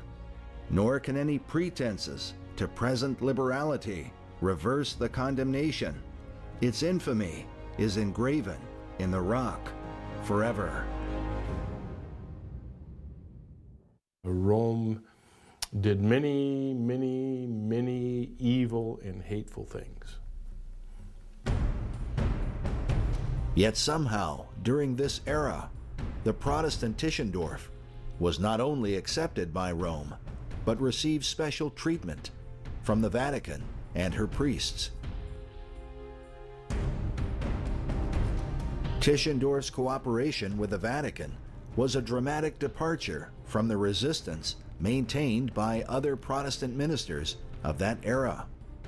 Grattan Guinness called Rome the masterpiece of Satan and maintained that she had never repented of her crimes.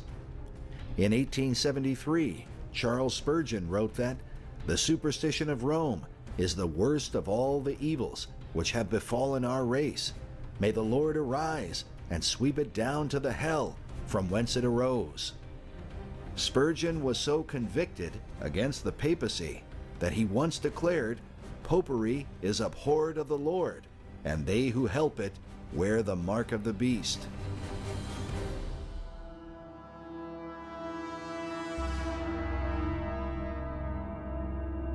Yet in Rome, Tischendorf was not only welcomed by the Pope, but by two of the leading cardinals of that time. The first was the well-known linguist Mezzofanti, while the other was a Jesuit named Cardinal Angelo Mai. During the 19th century, Mai was the cardinal librarian for the Vatican Library and was credited with recovering many ancient manuscripts that pertain to church history. It was said that there is not a single century of the Christian era, from the 2nd to the 17th, from which he has not produced important and previously unknown works. He had transcribed all with his own hand, entirely by himself. This quote about the Jesuit Cardinal Mai is very interesting because it shows us the nature of the times. And so you've got Cardinal Mai there, who very much like Tischendorf. Tischendorf is out journeying, trying to gather all of these ancient manuscripts. At the same time, Cardinal Mai is going through old Vatican records, and he's producing all of these works that nobody had ever seen before that have to do with the history of the church. Now, what's disturbing about this is that the collective efforts of both Cardinal Mai and Tischendorf would end up dramatically changing the academic world's view of the Bible from that time forward.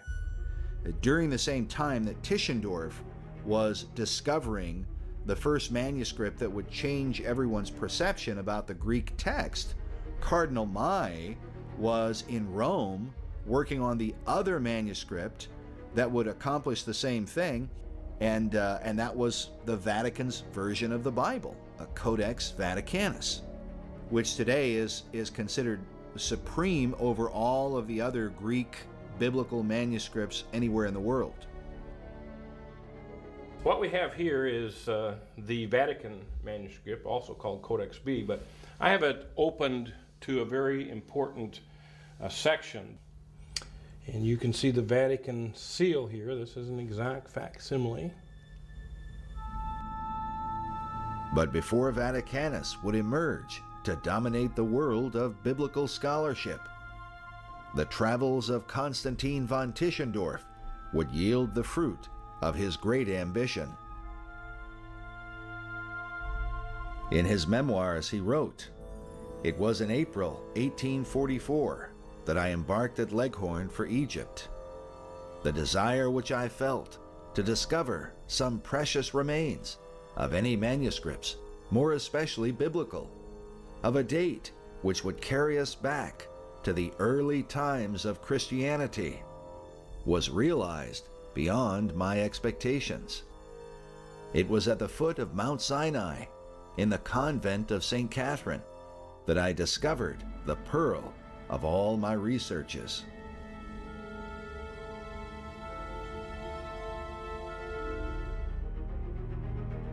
Tischendorf tells of how he discovered this manuscript in a trash basket inside the convent.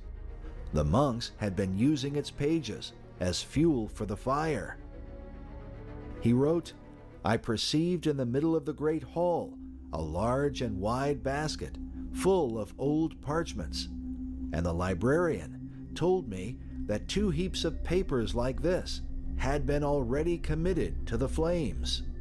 What was my surprise to find amid this heap of papers a considerable number of sheets of a copy of the Old Testament in Greek, which seemed to me to be one of the most ancient that I had ever seen." He's visiting the monastery in 1844, and he's under the patronage and sponsorship of Frederick Augustus, King of Saxony. And while he's there, he discovers an old manuscript in a rubbish basket, and they were basically using it as tinder to start fires.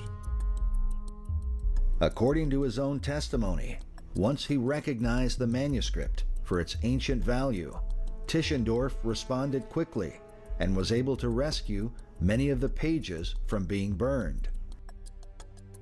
He wrote, "The authorities of the convent allowed me to possess myself of a third of these parchments, as they were destined for the fire, but I could not get them to yield up possession of the remainder. The too lively satisfaction which I had displayed had aroused their suspicions as to the value of this manuscript." In total, Tischendorf recovered some 43 pages. When he returned from his journey, he chose to publish the pages, but secretly. He wrote, "I did not divulge the name of the place where I had found it, in the hopes of returning and recovering the rest of the manuscript." So Tischendorf published his Old Testament portion of the Sinai Codex, but he continued to believe that the New Testament portion of the manuscript was probably still somewhere inside St. Catherine's Monastery. Then he says he returned again in 1853 and didn't find anything. So he finally goes back, and in 1859 he's able to get Well, the remainder.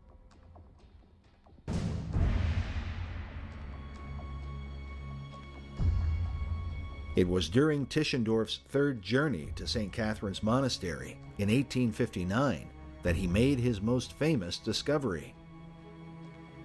Tischendorf says that he was taking a walk with the steward of the convent and that they returned to his room at some point. Well, they were talking about the Septuagint, and he says, I too have read a Septuagint, meaning a Greek version of the Old Testament. So then he pulls out this bulky manuscript that was supposedly wrapped in red cloth, and he shows it to Tischendorf.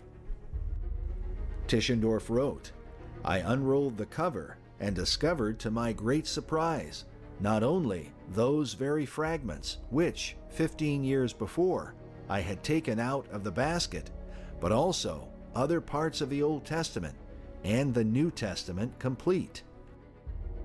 I knew that I held in my hand the most precious biblical treasure in existence, a document whose age and importance exceeded that of all the manuscripts which I had ever examined during 20 years of study on the subject.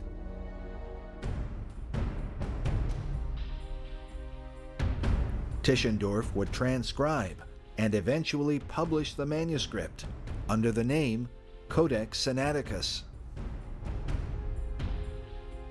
In relationship to the Sinaiticus manuscript, it's republished by Kirsup Lake in the 1800s. In the Old Testament portion, you can see what appears to be even burn marks on some of the leaves that were recovered. That almost looks like he pulled that right out of the fire, doesn't it? Yeah, it does. See, here's... So this certainly confirms his story, or it seems to, that they were throwing these pages in the flames. Yeah, well, they were using it like we use newspaper to start a fire. This was old, it was brittle, so made good to start a fire there in the cool mornings and evenings at the monastery.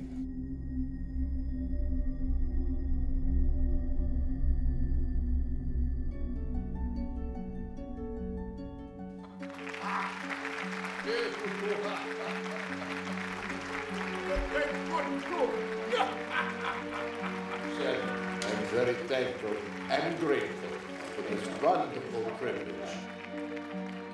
Once Sinaiticus was fully published, Tischendorf became a world-famous scholar, practically overnight. Nearly all the courts of Europe showered honors and distinctions on him for his great discovery. So much so, said his son-in-law, that they could not all fit on one man's chest. Oxford and Cambridge universities honored him with their highest degrees. In the midst of all this, a copy of Sinaiticus was sent to the Pope, who wrote Tischendorf an autograph letter congratulating him. Tischendorf even mentioned how an old man of distinguished learning had said, I would rather have discovered this Sinaitic manuscript than the Koh-i-Noor of the Queen of England. The Koh-i-Noor was the famed diamond of India that was in possession of the English throne. And it's interesting because that's exactly how Tischendorf described his manuscript, as a diamond, he says, in his possession. And for him it was. Because of the Codex Sinaiticus, Constantine von Tischendorf would go on to become one of the most famous men of the academic world, and perhaps the most celebrated paleographer of all time.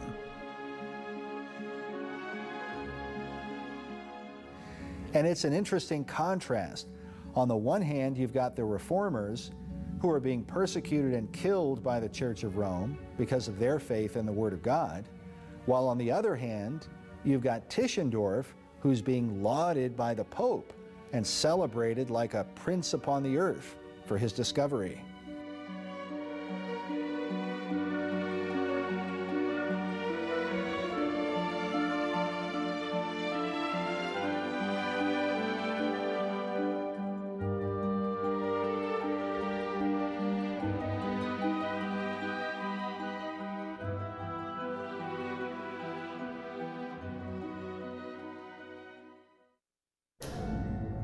In the book of Revelation, the scripture says concerning the great harlot, Mystery Babylon, that by thy sorceries were all nations deceived.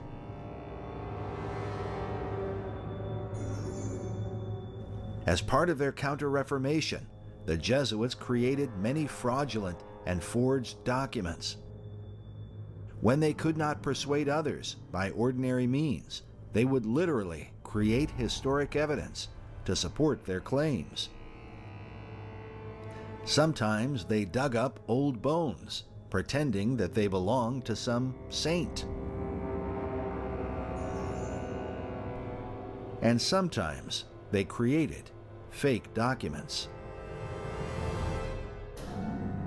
19th century British historian Thomas Carlyle said that Jesuitism has poisoned the wellsprings of truth in the whole world.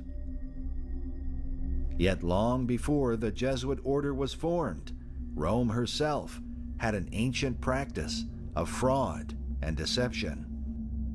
What was the purpose of creating all these forgeries? Well, I think it was the enabling the Pope, the papal claims to having absolute power. Anything that could buttress those claims, and that's why they came in. Perhaps the most famous forgery in Rome's long history was the donation of Constantine, a document alleging that the Emperor Constantine the Great gave all the lands of the Western Roman Empire to the Pope as the vicar of the Son of God.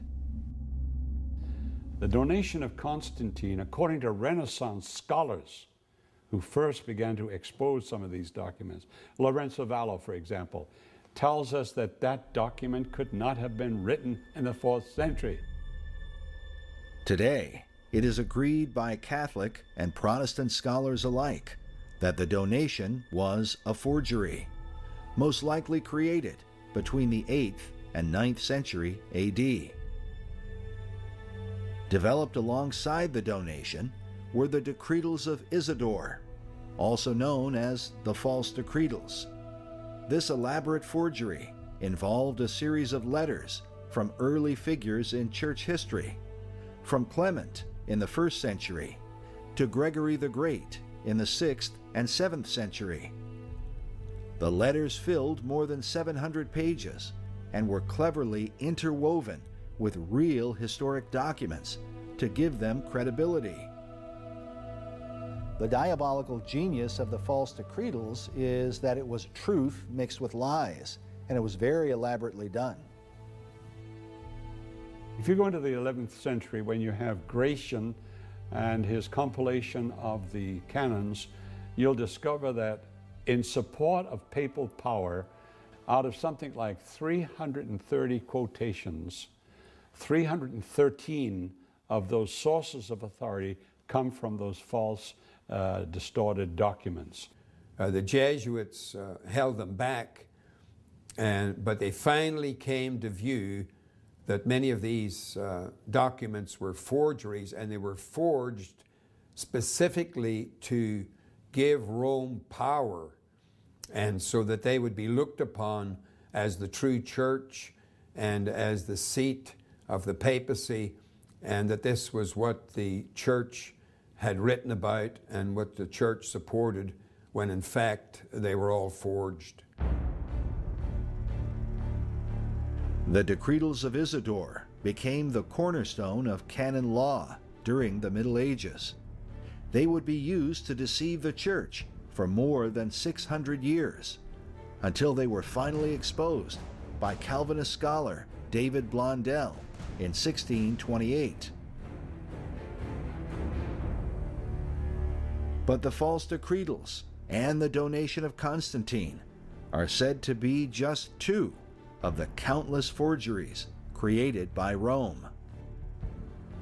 They're all basically the same. They're the same as the Dictatus Papae of Gregory the Seventh, in which they are claims made about papal power. Pope Gregory the Seventh was perhaps the most notorious forger ever admitted to by Catholic historians. In the 11th century, he drafted his dictatus, or list of papal privileges. Among his 27 points, he declared the following: the Pope can be judged by no one on earth. The Roman Church has never erred, nor can it err until the end of time. The Pope alone can dethrone emperors and kings and absolve their subjects from allegiance. And all princes are obliged to kiss his feet.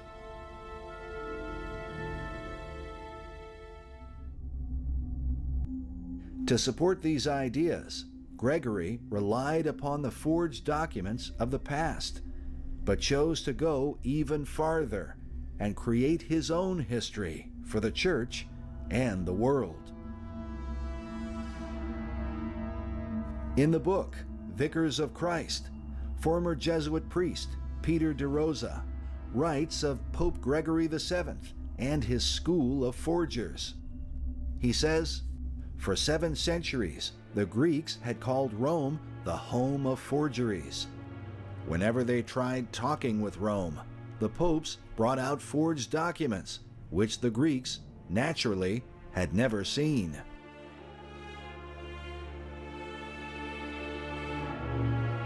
De Rosa says Gregory went way beyond the donation of Constantine. He had a whole school of forgers under his very nose, turning out document after document with the papal seal of approval to cater for his every need.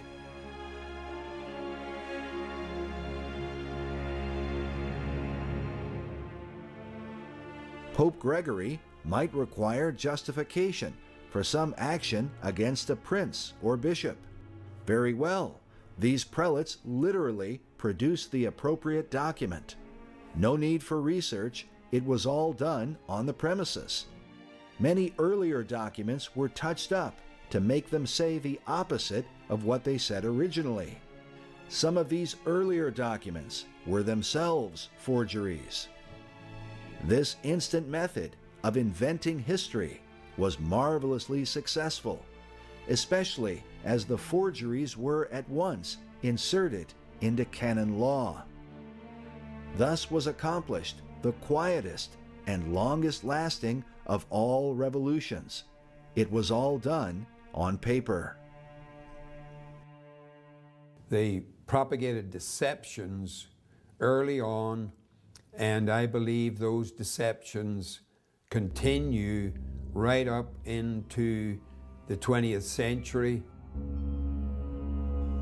Evidence that Rome continued her forgeries into modern times can be shown in the late 19th and early 20th centuries. In 1873, Charles Spurgeon documented how the relic department of the Vatican had been exposed for manufacturing false relics and presenting them as the bones of various saints of old. We read that, so far back as 1828, this trade was going on, with pieces of bones of sheep and hares, or of human bones, taken from the catacombs, but such as were probably those of pagans, certainly not of saints and martyrs, whose names they affixed to them. Spurgeon went on to say that the Jesuits play a prominent part in these transactions, as they do in most Catholic affairs.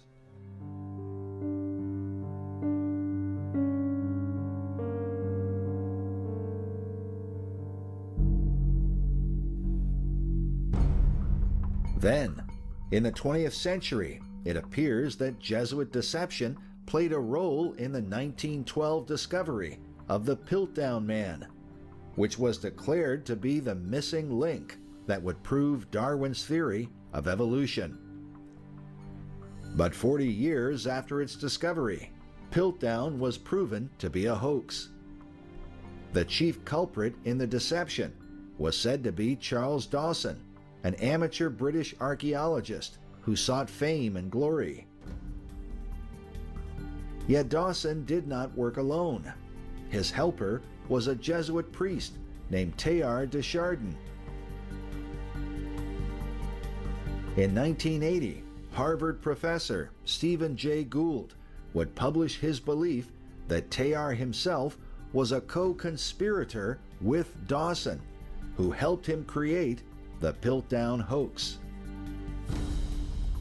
Yet another Jesuit-trained priest named Georges Lemaitre would further these ideas and develop the Big Bang Theory in 1931. It might be said that no doctrine has been more devastating to faith in the Bible than Darwin's theory of evolution.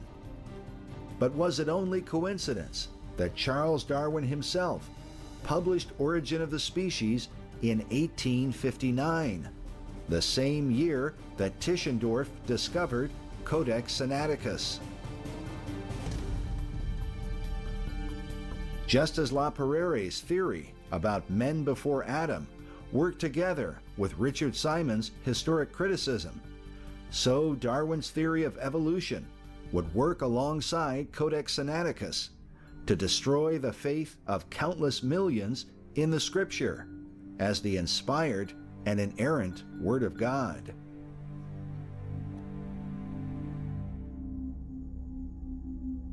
It's important to consider that from the period of 1828 to 1912, it can be shown that the Vatican and her Jesuit priests were involved in fakery and forgery. This is significant because this time frame includes the same period that Tischendorf was working with Rome.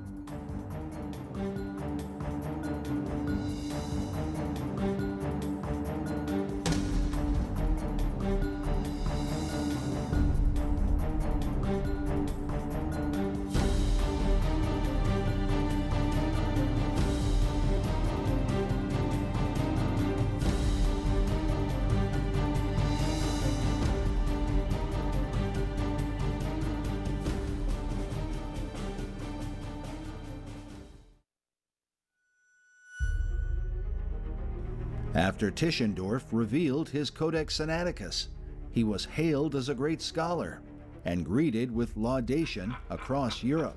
Oh, cheers! My good friend. But shortly after the work was published, it was challenged by a prominent expert in paleography. His name was Constantine Simonides.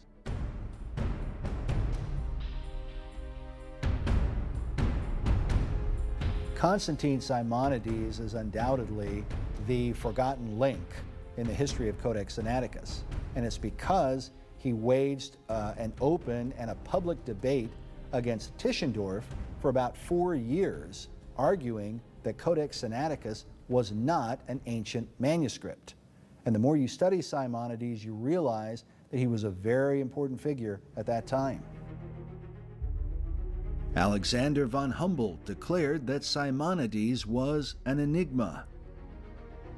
Others believed his understanding of ancient languages to be ingenious. A 19th century publication said of him, "Dr. Simonides is a Greek by birth, and he speaks and writes the classic language of his forefathers with fluency, purity, and elegance." From his uncle, Simonides thoroughly acquired the art of paleography and became so great a proficient therein that few surpass him either in the practice of it or in the diagnosis of manuscripts. Simonides had quite a reputation in the 19th century. On the one hand, he was a respected paleographer, but on the other hand, he had kind of a cloak and dagger history and was looked upon as sort of a Greek Indiana Jones, involved not only with ancient manuscripts, but also fighting battles as a Greek patriot against the Ottoman Turkish Empire, which is an important part of understanding who he was. Come, my brothers, we shall avenge the blood of our fathers on this Turkish invader. Let us be strong in our weakness, and with God's help we shall prevail.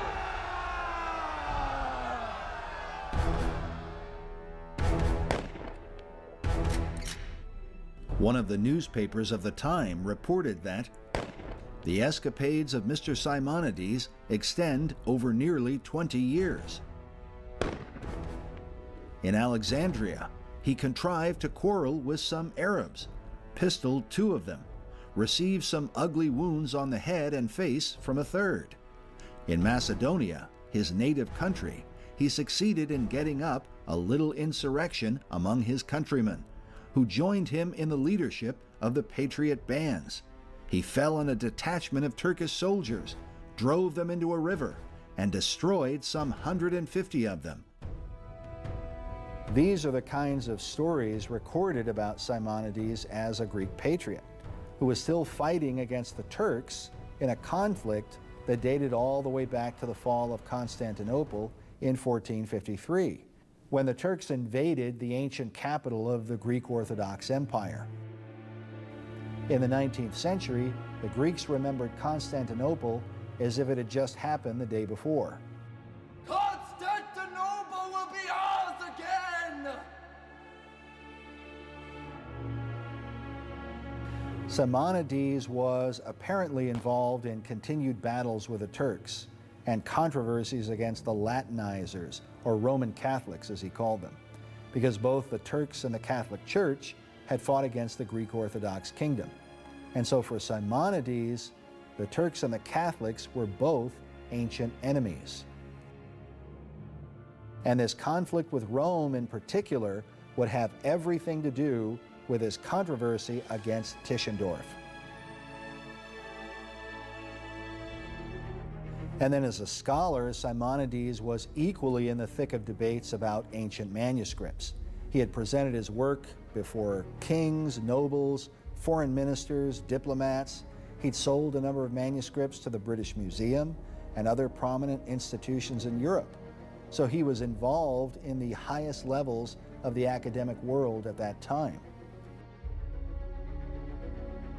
Simonides owned a collection of more than 5,000 ancient manuscripts that he had partly inherited from his uncle. As he traveled across Europe, he presented these works at libraries and universities. Their content often sparked intense debate. Simonides' debates usually centered around the understanding of ancient languages, and he generally believed that his own knowledge was superior to those around him, although he did not have a reputation for arrogance. While he was in Germany, he got into a vicious conflict with the scholars at the University of Leipzig, and it was there in 1855 that he made enemies with von Tischendorf. So now, years later, when he comes forward and questions Codex Sinaiticus, he does so as Tischendorf's old nemesis. Simonides claimed that Codex Sinaiticus was no ancient manuscript at all, but a modern work created by himself and 2 other Greeks in 1840.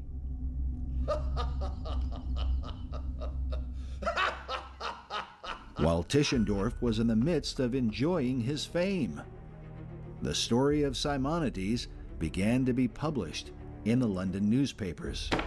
Simonides! Needless to say, Tischendorf was furious. Schweinhund! Idiot! What followed would be a public debate that would continue in a variety of London newspapers for the next 2 years. In July of 1861, a publication called the Literary Gazette reported that, "We understand that in literary circles a rumor prevails that the manuscript now publishing by the Russian government under the direction of Mr. Tischendorf, purporting to be a manuscript Bible of the 4th century, is not an ancient manuscript, but is an entirely modern production, written by a gentleman now alive, who will shortly take measures to establish his claim to the authorship. The manuscript is known as the Codex Sinaiticus and has attracted a large amount of attention throughout Europe. Should the rumor prove to be correct, as we believe it will, the disclosures that will follow must be of the greatest interest to archaeology.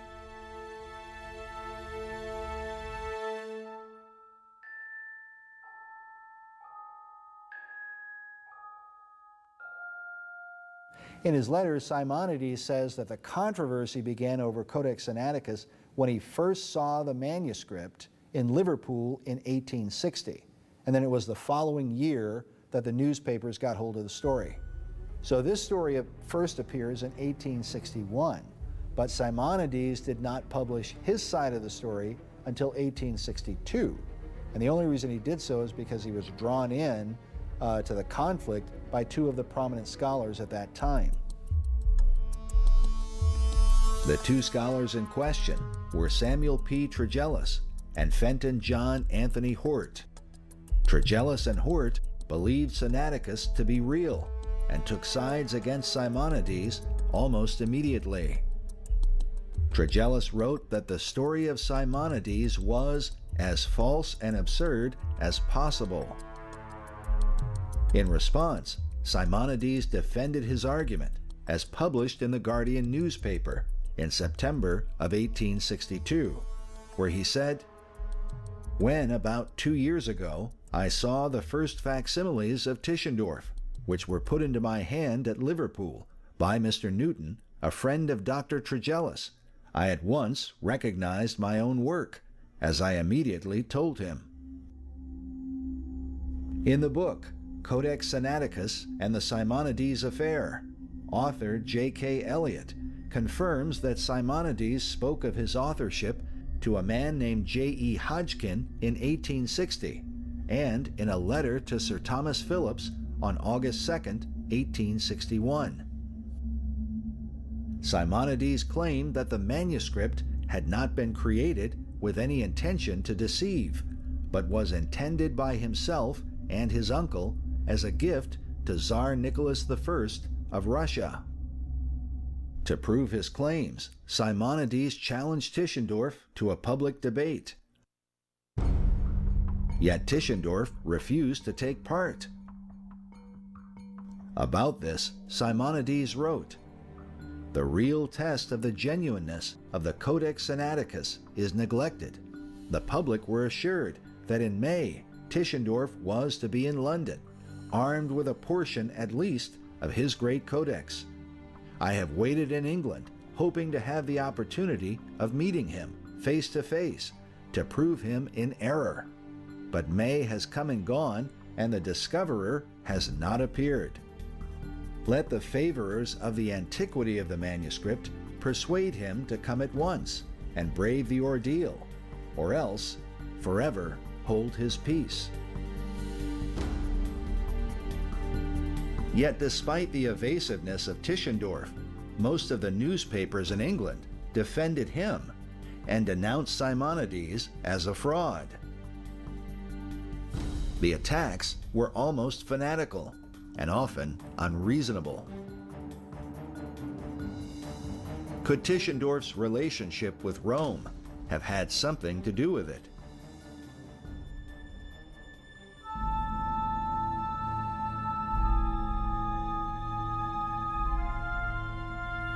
During this same era, Protestant historian J.A. Wiley wrote about the Jesuits' influence in English media. In his book on the Jesuits' morals, maxims, and plots, he said that there are two institutions in especial to which the Jesuits will lay siege. These are the press and the pulpit. The press of Great Britain is already manipulated by them, to an extent of which the public but little dream. The whole English press of the world is supervised, and the word is passed round how writers, speakers, and causes are to be handled, and applause or condemnation dealt out just as it may accord with the interests and wishes of Rome.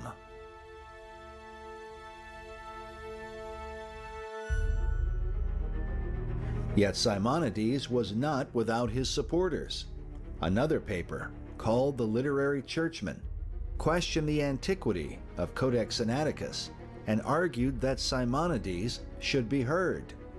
They said, "For ourselves, we must profess entire impartiality. Though we were quite ready, from the first, to admit the importance of the discovery of Tischendorf, we are not prepared at this moment to say with Dr. Tregelles that the statements of Simonides are as false and absurd as possible. Tischendorf applies these terms, false and absurd, just now to Tregelles himself. The reason Tischendorf attacked Tregelles was because he disagreed with him about the writing of Codex Sinaiticus. Tregelles said, "On one point, I believe that I differ materially from Tischendorf as to the writing of the manuscript. He thinks that he sees traces of various hands having been employed in such a way that a change of writer must have frequently taken place. I believe that the difference is to be attributed to the scribe having more or less ink in his style, the ink being more or less thick and the surface of the vellum slightly varying." In other words, the scribe dips his stylus into an inkwell, and when he first begins to write, there's a lot of ink on it. But sooner or later, the ink runs thin. In places where the ink ran thin, Tischendorf believed that this signified a change of writers, and hence the passage of time. Tregelles, on the other hand, believed that it was the same scribe, it's just that he sometimes ran low on ink. That was the difference. But when you factor in that Tischendorf spreads his scribes and correctors from the 4th century all the way to the 7th century, a span of some 300 years, you're left wondering just how precise the scientific methods were that they employed. Also consider that similar contentions are made about ancient bones that are dug up out of the ground, where the scientists tell us that these are millions of years old and so forth. Do they really have the ability to date bones that way? And did Tischendorf really have the ability to date ancient manuscripts? After the initial attacks against him began, Simonides asserted that these scholars in reality knew little or nothing about ancient manuscripts. In response to one of his critics, he wrote, "Neither you nor Tischendorf possess the true knowledge of paleographical science. You have only learned to say at random, 'This is genuine and this is spurious,' but you do not know the reason." This comment might be brushed aside, but for the often repeated testimony that Simonides exceeded his contemporaries in the expertise of manuscript evidence. James Farrar, in his 1907 book on literary forgeries, wrote that Tischendorf was only the senior of Simonides by 5 years, and in the science of paleography had neither his knowledge nor his experience. Another scholar whose testimony was chiefly regarded was Henry Bradshaw, keeper of manuscripts at the Cambridge University Library. Bradshaw sided with Tischendorf, and once this was known, he was confronted in person by Simonides. In a letter describing the encounter, Bradshaw wrote, "Dr. Simonides wrote to me to convince me and my friends that it was quite possible for him to have written the volume in question. He had invited some of us to Christ College to discuss matters fairly. He could speak and understand English pretty well, but his friend was with him to interpret and explain. They really seemed to believe that all people in the West were as ignorant of Greek as the Greeks are of Latin. But the great question was, how do you satisfy yourselves of the genuineness of any manuscript? I first replied that it was really difficult to define, that it seemed to be more a kind of instinct than anything else. Dr. Simonides and his friend readily caught at this as too much like vague assertion, and they naturally ridiculed any such idea. But I further said that I had lived for 6 years past in the constant, almost daily habit of examining manuscripts. Bradshaw then applied this principle to his opinion of Codex Sinaiticus. When Simonides objected, Bradshaw said, "I told him, as politely as I could, that I was not to be convinced against the evidence of my senses." So Bradshaw essentially admitted that there was no real scientific proof as to the age of Codex Sinaiticus. And he ultimately admitted that all he trusted in were his senses or his instincts about the manuscript. And Bradshaw is very significant because it was his reputation as a scholar that really compelled people to embrace Tischendorf's Codex. Bradshaw further said that Dr. Simonides always maintained that the Mount Athos Bible, meaning Codex Sinaiticus, written in 1840 for the Emperor of Russia, was not meant to deceive anyone, that it was Professor Tischendorf's ignorance and inexperience which rendered him so easily deceived where no deception was intended. Mount Athos was the location where Simonides claimed he had created the Codex. He provided many details for how the manuscript had been written and how it came to be at Mount Sinai. He also provided many names of those in the Greek world who he said could confirm that he created the manuscript. But strangely, most of these details were never investigated, either by the supporters of Tischendorf or by the newspapers of the time. In 1907, James Farrar wrote that the controversy cannot be said to have been settled by the mere opinions of Tregelles or Bradshaw, who examined the Codex 2 months before Simonides had made his claim to it as his work, so that they had no reason to examine it with suspicion. But could there have been some other motive that drove the critical scholars at this time?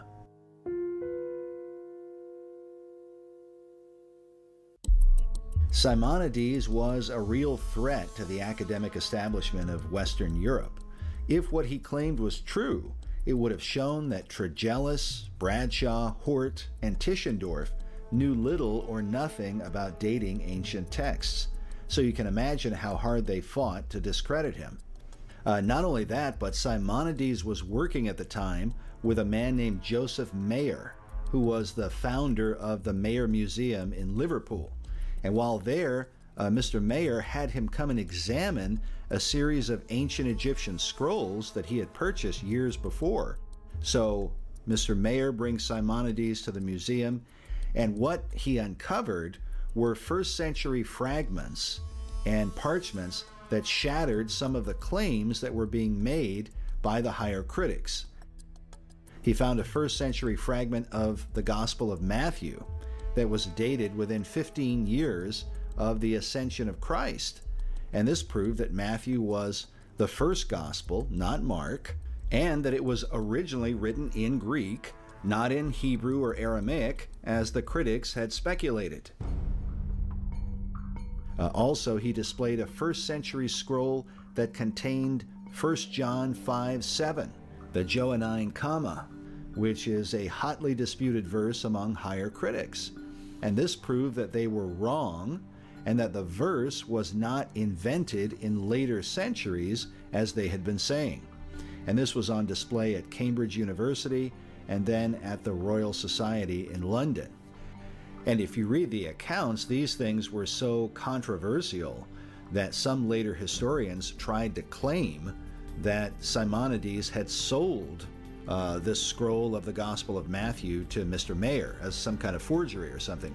But if you read the newspaper accounts, it's very clear Mr. Mayer acknowledged that, in fact, he had purchased the scroll years before he ever met Constantine Simonides. So there was a lot of propaganda and false accusation that came against Simonides because these discoveries were so threatening to what the critics wanted to believe. In December of 1862, the London Review wrote that the few believers in Simonides represented him as a man whose towering genius had aroused the envy alike of Grecian professors, German students, and English librarians, and banded them together in a conspiracy to crush him.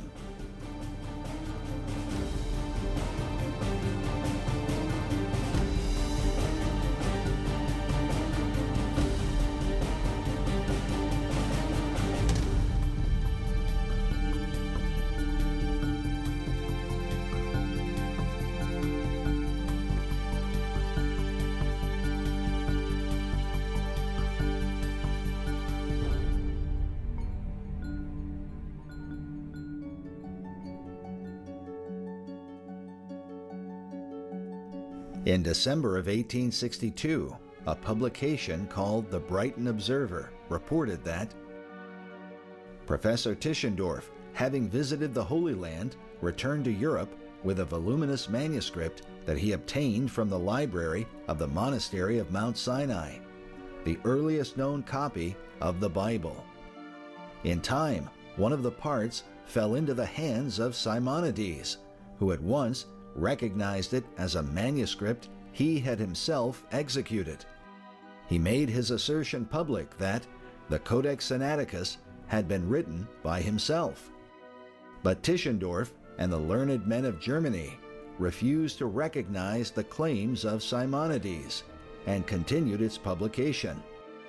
Things went on this way, some persons believing Simonides, some Tischendorf, when suddenly a Greek archimandrite wrote to the English papers from Alexandria, corroborating the statement of Simonides, and stating that he remembered seeing Simonides engaged in writing out the copy of the Bible in question in the ancient Greek characters on Mount Athos. The Greek monk mentioned in the article was a friend of Simonides whose name was Callinicos. Callinicos wrote a series of letters to the English newspapers, confirming the story of Simonides and denouncing Tischendorf, whom he called the master and pupil of all guile and all wickedness. In one of his letters, published in the Literary Churchman, Callinicos wrote, "I repeat that the manuscript in dispute is the work of the unwearied Simonides, and of no other person. A portion of this was secretly removed from Mount Sinai by Professor Tischendorf in 1844. The rest, with inconceivable recklessness, he mutilated and tampered with, according to his liking, in the year 1859. Some leaves he destroyed, especially such as contained the acrostics of Simonides." What's interesting is Callinicos' mention of how Tischendorf destroyed the pages that had the markings of Simonides on them, which may explain why some of the pages were burned.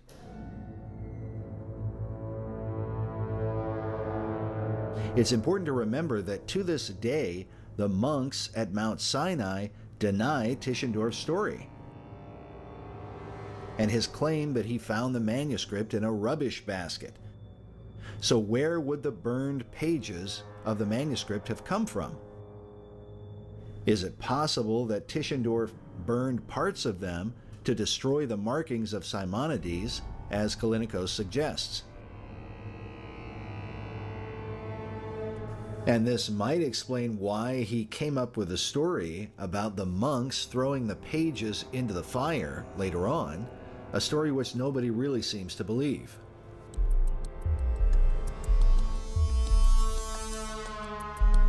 Callinicos claimed that he himself had been at St. Catherine's Monastery when Tischendorf was there,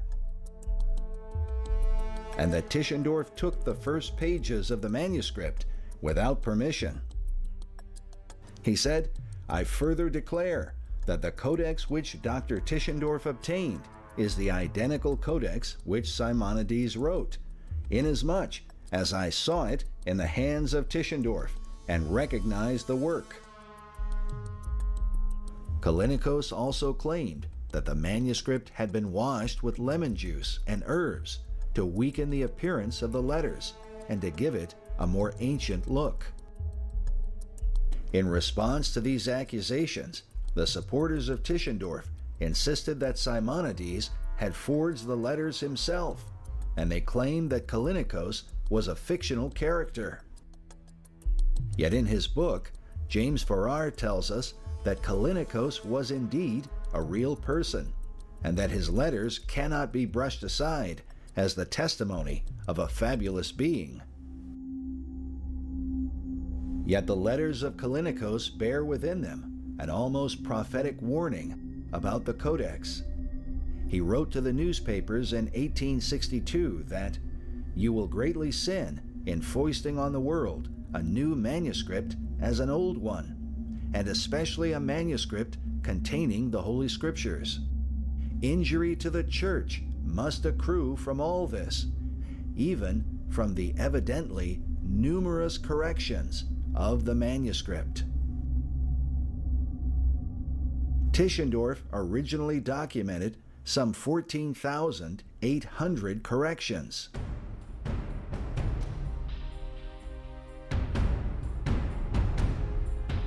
Today, the Codex Sinaiticus has its home at the British Library in London. In 2009, they finished the Codex Sinaiticus project, which was aimed at fully examining Tischendorf's famous manuscript. In 2008, we interviewed Dr. Juan Garces, one of the curators of the project, while the work was still in progress.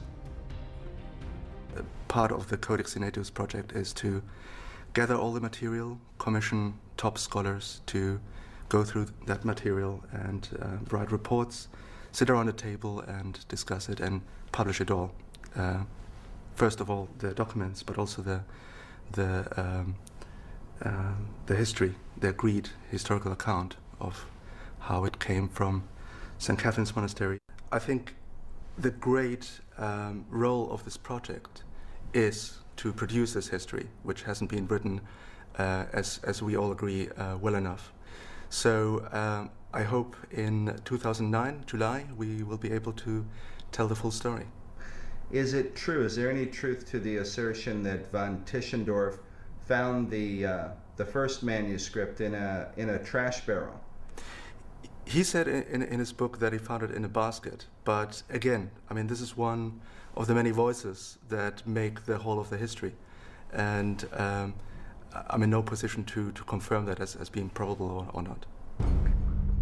While we were suspicious of this answer when we heard it, we chose to wait until they finished their research before jumping to a conclusion.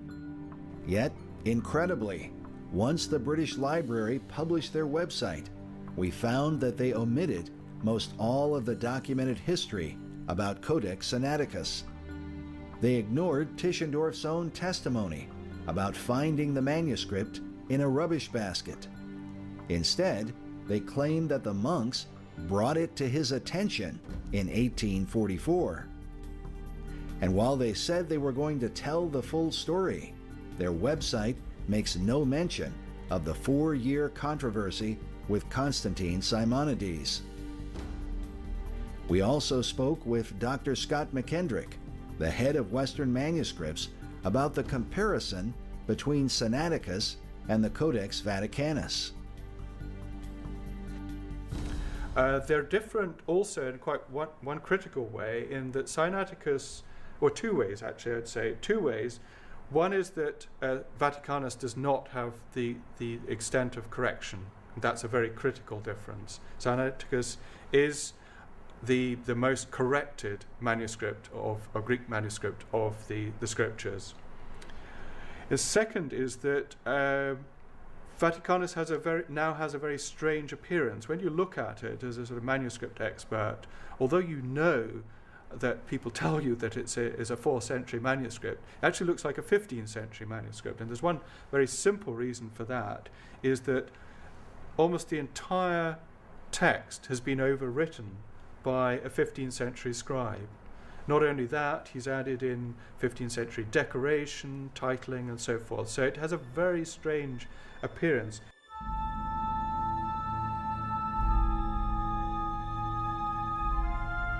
Is it possible that the reason Codex Vaticanus has a strange and even newer appearance is that it may not be a truly ancient manuscript?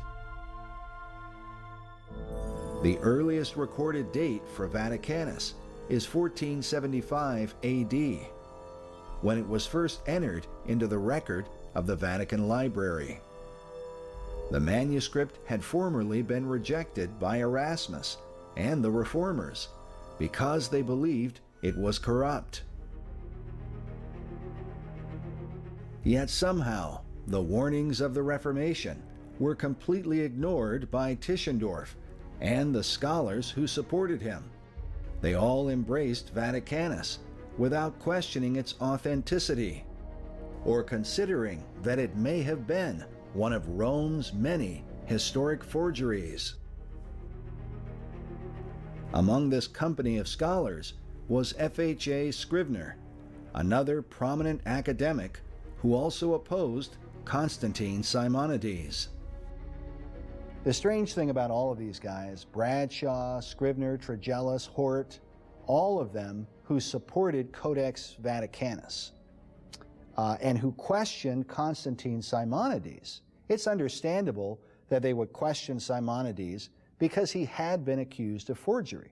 That makes sense, that they would take the time to investigate his claims. But why they did not apply the same standard to the Vatican, when the Vatican has a much longer and much more provable history of forgery and fakery and fraud, why they didn't apply the same standard when they were examining Codex Vaticanus just doesn't make any sense. And in fact, if you study what happened when Tregellus, for example, when he goes to the Vatican Library to examine Codex Vaticanus, the priest there behaved in a very strange manner. And he said while he was looking at the Codex, there were priests in the room, and they were making noise and so on to try and distract him. And he said that if he spent too much time looking at any one page for too long and studying it, they would come and snatch it away, almost as though they didn't want him to have an opportunity to study it too closely. Among the more startling features of Vaticanus are its many omissions. In the Gospels alone, it leaves out 237 words, 452 clauses, and 748 whole sentences. And other manuscripts agree that those things are there. While Vaticanus is known for its omissions, Sinaiticus is famous for its more than 14,000 corrections, many more than the average biblical codex. While Tischendorf reported some 14,800 corrections, once the British Library's project was complete, the number was inflated dramatically, said to imply. On closer inspection, the text of the Codex Sinaiticus is littered. Notice the conclusion that the BBC is giving. They're saying that if this oldest Bible, supposedly, had all of these mistakes and variants in it, well, then that proves it cannot be the immutable, inerrant Word of God, hence confirming what the Jesuits and the Vatican and all the Catholic scholars and the higher critics had been arguing for hundreds of years in their attempts to destroy the Protestant doctrine of sola scriptura. This same BBC documentary even goes on to show how the influence of Codex Sinaiticus would specifically undermine the Protestant faith in the King James Bible. Across the ancient scriptoria, as they were called. When the manuscript was first discovered in 1844, this met exactly what Tischendorf was looking for. In other words, a very early manuscript of the Christian Bible, and in particular, of course, what he subsequently found was the earliest complete New Testament. But is Codex Sinaiticus really the earliest copy of the New Testament? Or is it a 19th century work created by Constantine Simonides? A work that was somehow tampered with and manipulated to fulfill a centuries-old agenda. After presenting many names, dates, and places to the scholars of Western Europe, Simonides himself seemed to grow weary of the debates. At one point he wrote, "What then have you to oppose to the evidence of living men, O zealous defender of the pseudo-Sinaitic Codex? If you are still incredulous, I say to you, remain faithful in your faithlessness. I have proclaimed the truth, for I will answer as I should to the all-seeing God in the day of judgment. Therefore I have spoken. I have no sin. Wholly yours, Constantine Simonides."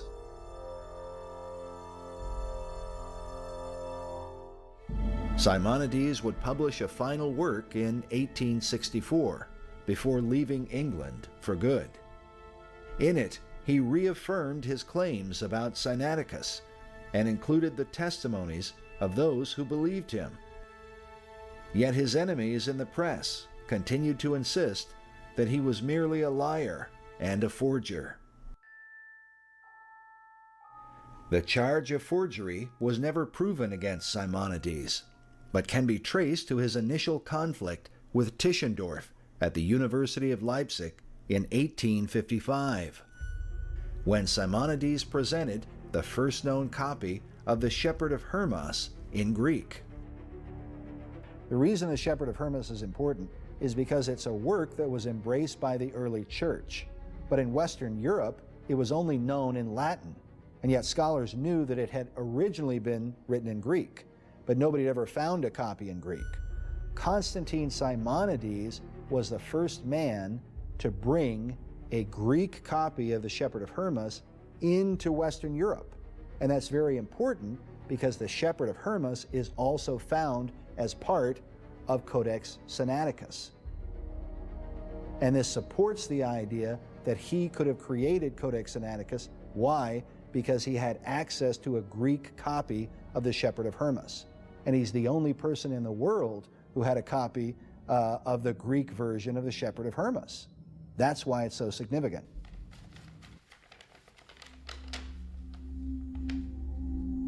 While most of the scholars at Leipzig embraced the Hermas manuscript as genuine, Tischendorf declared it to be a forgery because it disagreed with the Latin version. In response, Simonides argued that the manuscript Hermas was correct and that the common Latin translations from which it differed had been made not in accordance with the Greek originals, but to suit the views of the Latin translators, who had put into the mouth of Hermas doctrinal opinions eminently calculated to strengthen the position of the Catholic Church to which the translators belonged. Simonides' biographer wrote that, as some of the chief dogmas of the Latin Church were severely attacked by an exposure of the fraud in the Latin translations, Simonides gained much ill will among the members of that church. This cannot be right. This is a forgery. The charge of forgery would be exaggerated in the English press to the point that Simonides would eventually be accused of forging nearly everything he came in contact with. He is said to have left England about 1864.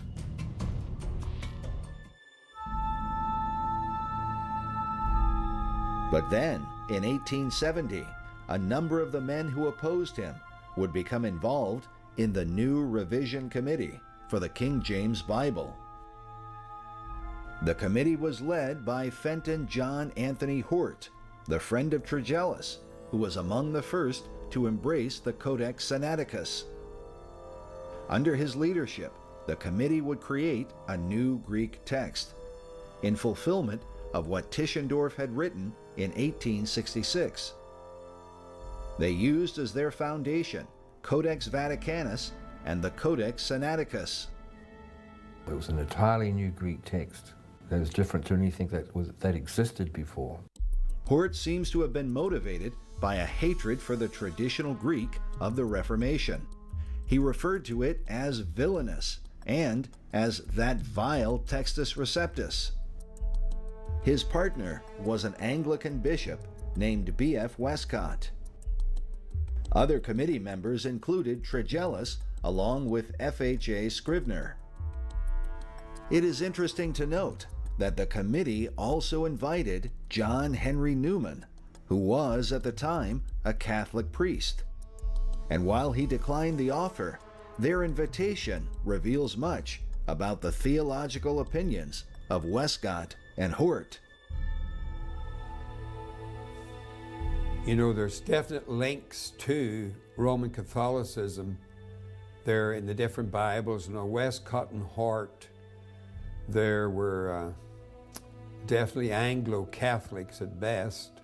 So you would call Westcott and Hort Anglo-Catholics? Yeah, I would think that you would have to class them as that. You have your whole Tractarian movement going on at that time in the Anglican Church. And that was the Anglo-Catholic movement by John Henry Newman, who later became a cardinal in the Roman Catholic Church, but he was in the Anglican Church at that time, and John Keble and Stroud and many of the other writers, they were all working to make Anglicanism Roman Catholic. They wanted to introduce many Roman Catholic practices into Anglican, and about 200 Anglicans converted to Roman Catholicism at that time, and thousands of members. So now there are about 1,000 Anglican ministers ready to convert to Rome in the year of our Lord 2011. So the whole Anglo-Catholic movement has been going on in England. And out of that, then Westcott and Hort, they really were in the midst of all that furor about introducing Roman Catholic ideas into the Anglican Church. Westcott and Hort, in their letters, they're very pro-Catholic. At one point, Westcott described seeing a Pieta statue of the Catholic Mary holding the dead body of Jesus. He wrote, "Had I been alone, I could have knelt there for hours." And Hort said that there's no difference between Jesus worship and Mary worship in its causes and its effects. And so there's a very strong Catholic thing there, as there was with the American Committee, with Philip Schaff. He was very supportive of the Catholicism. Philip Schaff would lead the committee that would develop the American Standard Version of the Bible in 1901, based on the same Greek text created by Westcott and Hort. Like Tischendorf, Schaff met privately with Pope Gregory XVI and even admitted to kissing his red slipper. Schaff would become known as the ecumenical prophet who claimed he was promoting the germs of a new theology. And we know where he was heading with all of that, because he was one of the founders of the World Parliament of Religion that had their first meeting in 1893, and the speakers at that were from all sorts of religions. They were from Buddhism, Hinduism. These were all the speakers that spoke. Shintoism, the Bishop of Japan spoke on Shintoism, and the subjects that they covered was quite amazing. And so there was a mixture in Islam, there was a Muslim speaker, and Christian Science, and New Age. Annie Besant was the opening speaker, who was a co-author of the magazine called Lucifer, which was a part of the Theosophy Society's publication. And so there was a real strong roots and connection there. During these events, the Lord's Prayer was retitled the Universal Prayer. Their motto was, "Have we not all one Father? Hath not one God created us?"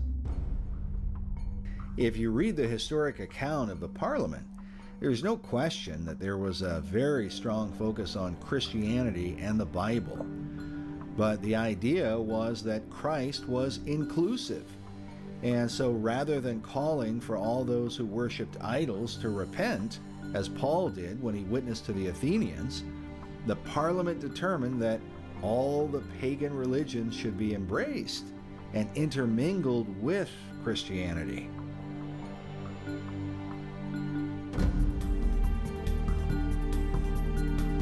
Strangely, the subject of Philip Schaff's speech was the reunion of Christendom. In it, he said, "There is a unity of Christian scholarship of all creeds. This unity has been strikingly illustrated in the Anglo-American revision of the authorized version of the Scriptures." Was Schaff somehow suggesting that the Revision Committee of 1870 was part of a greater agenda? It is worth considering that when Westcott and Hort finished their revision of the King James Bible, their new Greek text was openly condemned by Dean John Bergen, who published a critique titled "The Revision Revised." In it, he said, "I frankly confess that to me, all this looks very much indeed like what, in the language of lawyers, is called conspiracy."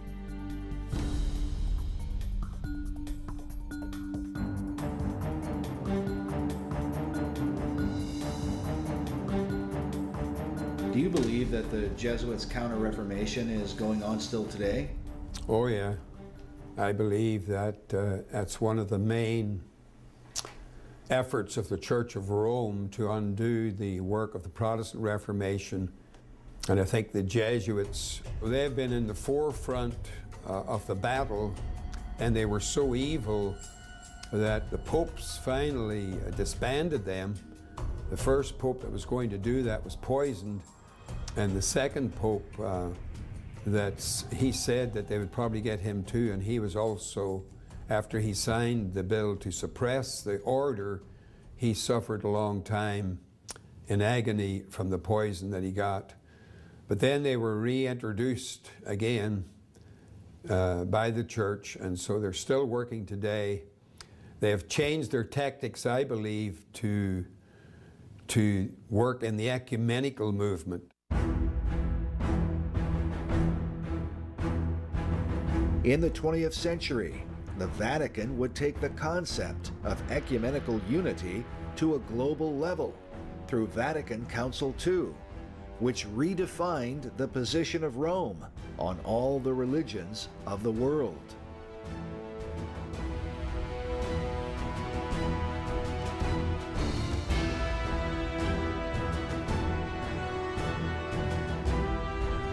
But exactly what role would the revision of the Bible play in this new movement? At the World Parliament in 1893, Philip Schaff said, "Christ promised us one flock under one shepherd, but not one fold." The famous passage, John 10:16, has been mistranslated, and the error has passed into the King James's version. Christ's flock is one, but there are many folds. We must look, therefore, to a much broader union.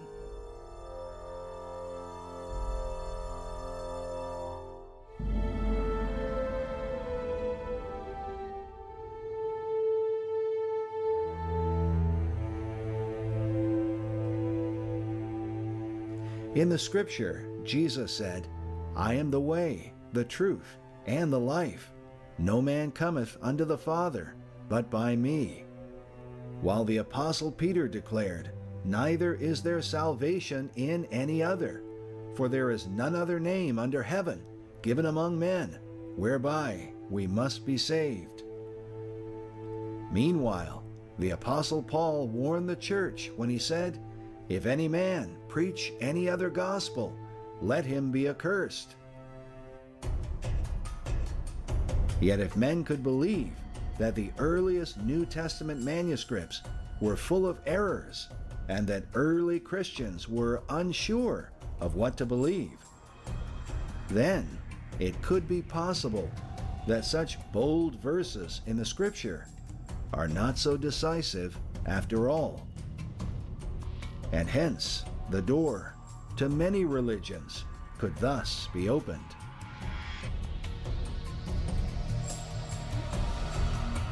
Is this perhaps what Rome desired all along? Many examples might be given for the influence of Rome in modern times. But among the more interesting is an interview with Leo Hendry, the managing partner of Intermedia Partners. His company took possession of the largest Christian publishing house in the world, Thomas Nelson Publishers. In this interview, Hendry was asked about what drove him to be successful. What gave you the ambition to go from, sort of blue-collar jobs to wanting to become, I guess, a business? Lots of demons, lots of devils that have always caused me to want to succeed. I was blessed with some intellect that, some intellectual curiosity as well that just drove me. I had a lot of my early influences came from the Jesuits. I was Jesuit trained at both the high school level and at college, and I always knew that I wanted to be something special. I don't mean that self-servingly, but I did want to succeed and be well thought of, and I give a lot of the early credit to the Jesuits. In 2011, Intermedia Partners sold possession of Thomas Nelson to Rupert Murdoch, most famous for his ownership of Fox News. Murdoch is also a Knight of the Pontifical Order of St. Gregory, knighted by the Pope for his service to Rome. Through Thomas Nelson, Murdoch's company now publishes the New King James Bible, and through Zondervan, he publishes the NIV Bible as well. Interestingly, Mr. Murdoch also owns HarperCollins, that publishes the Satanic Bible for the Church of Satan. But are these things just strange coincidences, or could there be other powers at work? We consider this interview with the late Malachi Martin, a former Jesuit priest and author of a best-selling book on the history of the Jesuit order. In this interview, Martin reveals what are said to be the dark powers at work in Rome.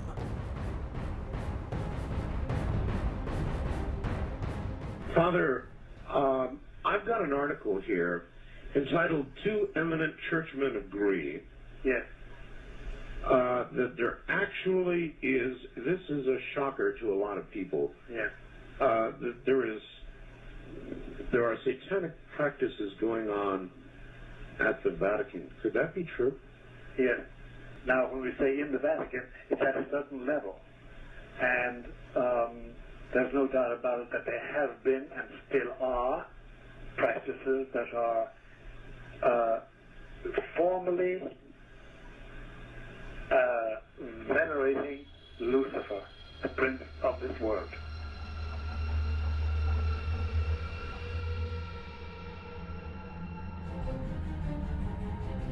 In the Scripture, the destruction of spiritual Babylon is clearly foretold. We read that Babylon the Great is fallen, and is become the habitation of devils, and the hold of every foul spirit, and a cage of every unclean and hateful bird.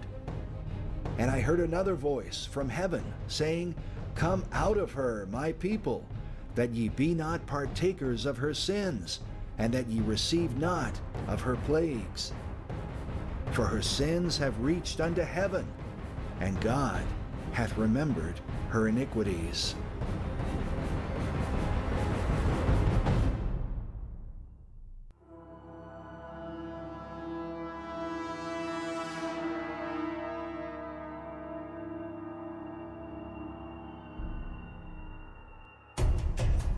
In the Gospel of Matthew, Jesus told the parable of a man who sowed good seed in his field. But while men slept, an enemy came and sowed tares among the wheat. The tare is said to be a type of weed known as the darnel.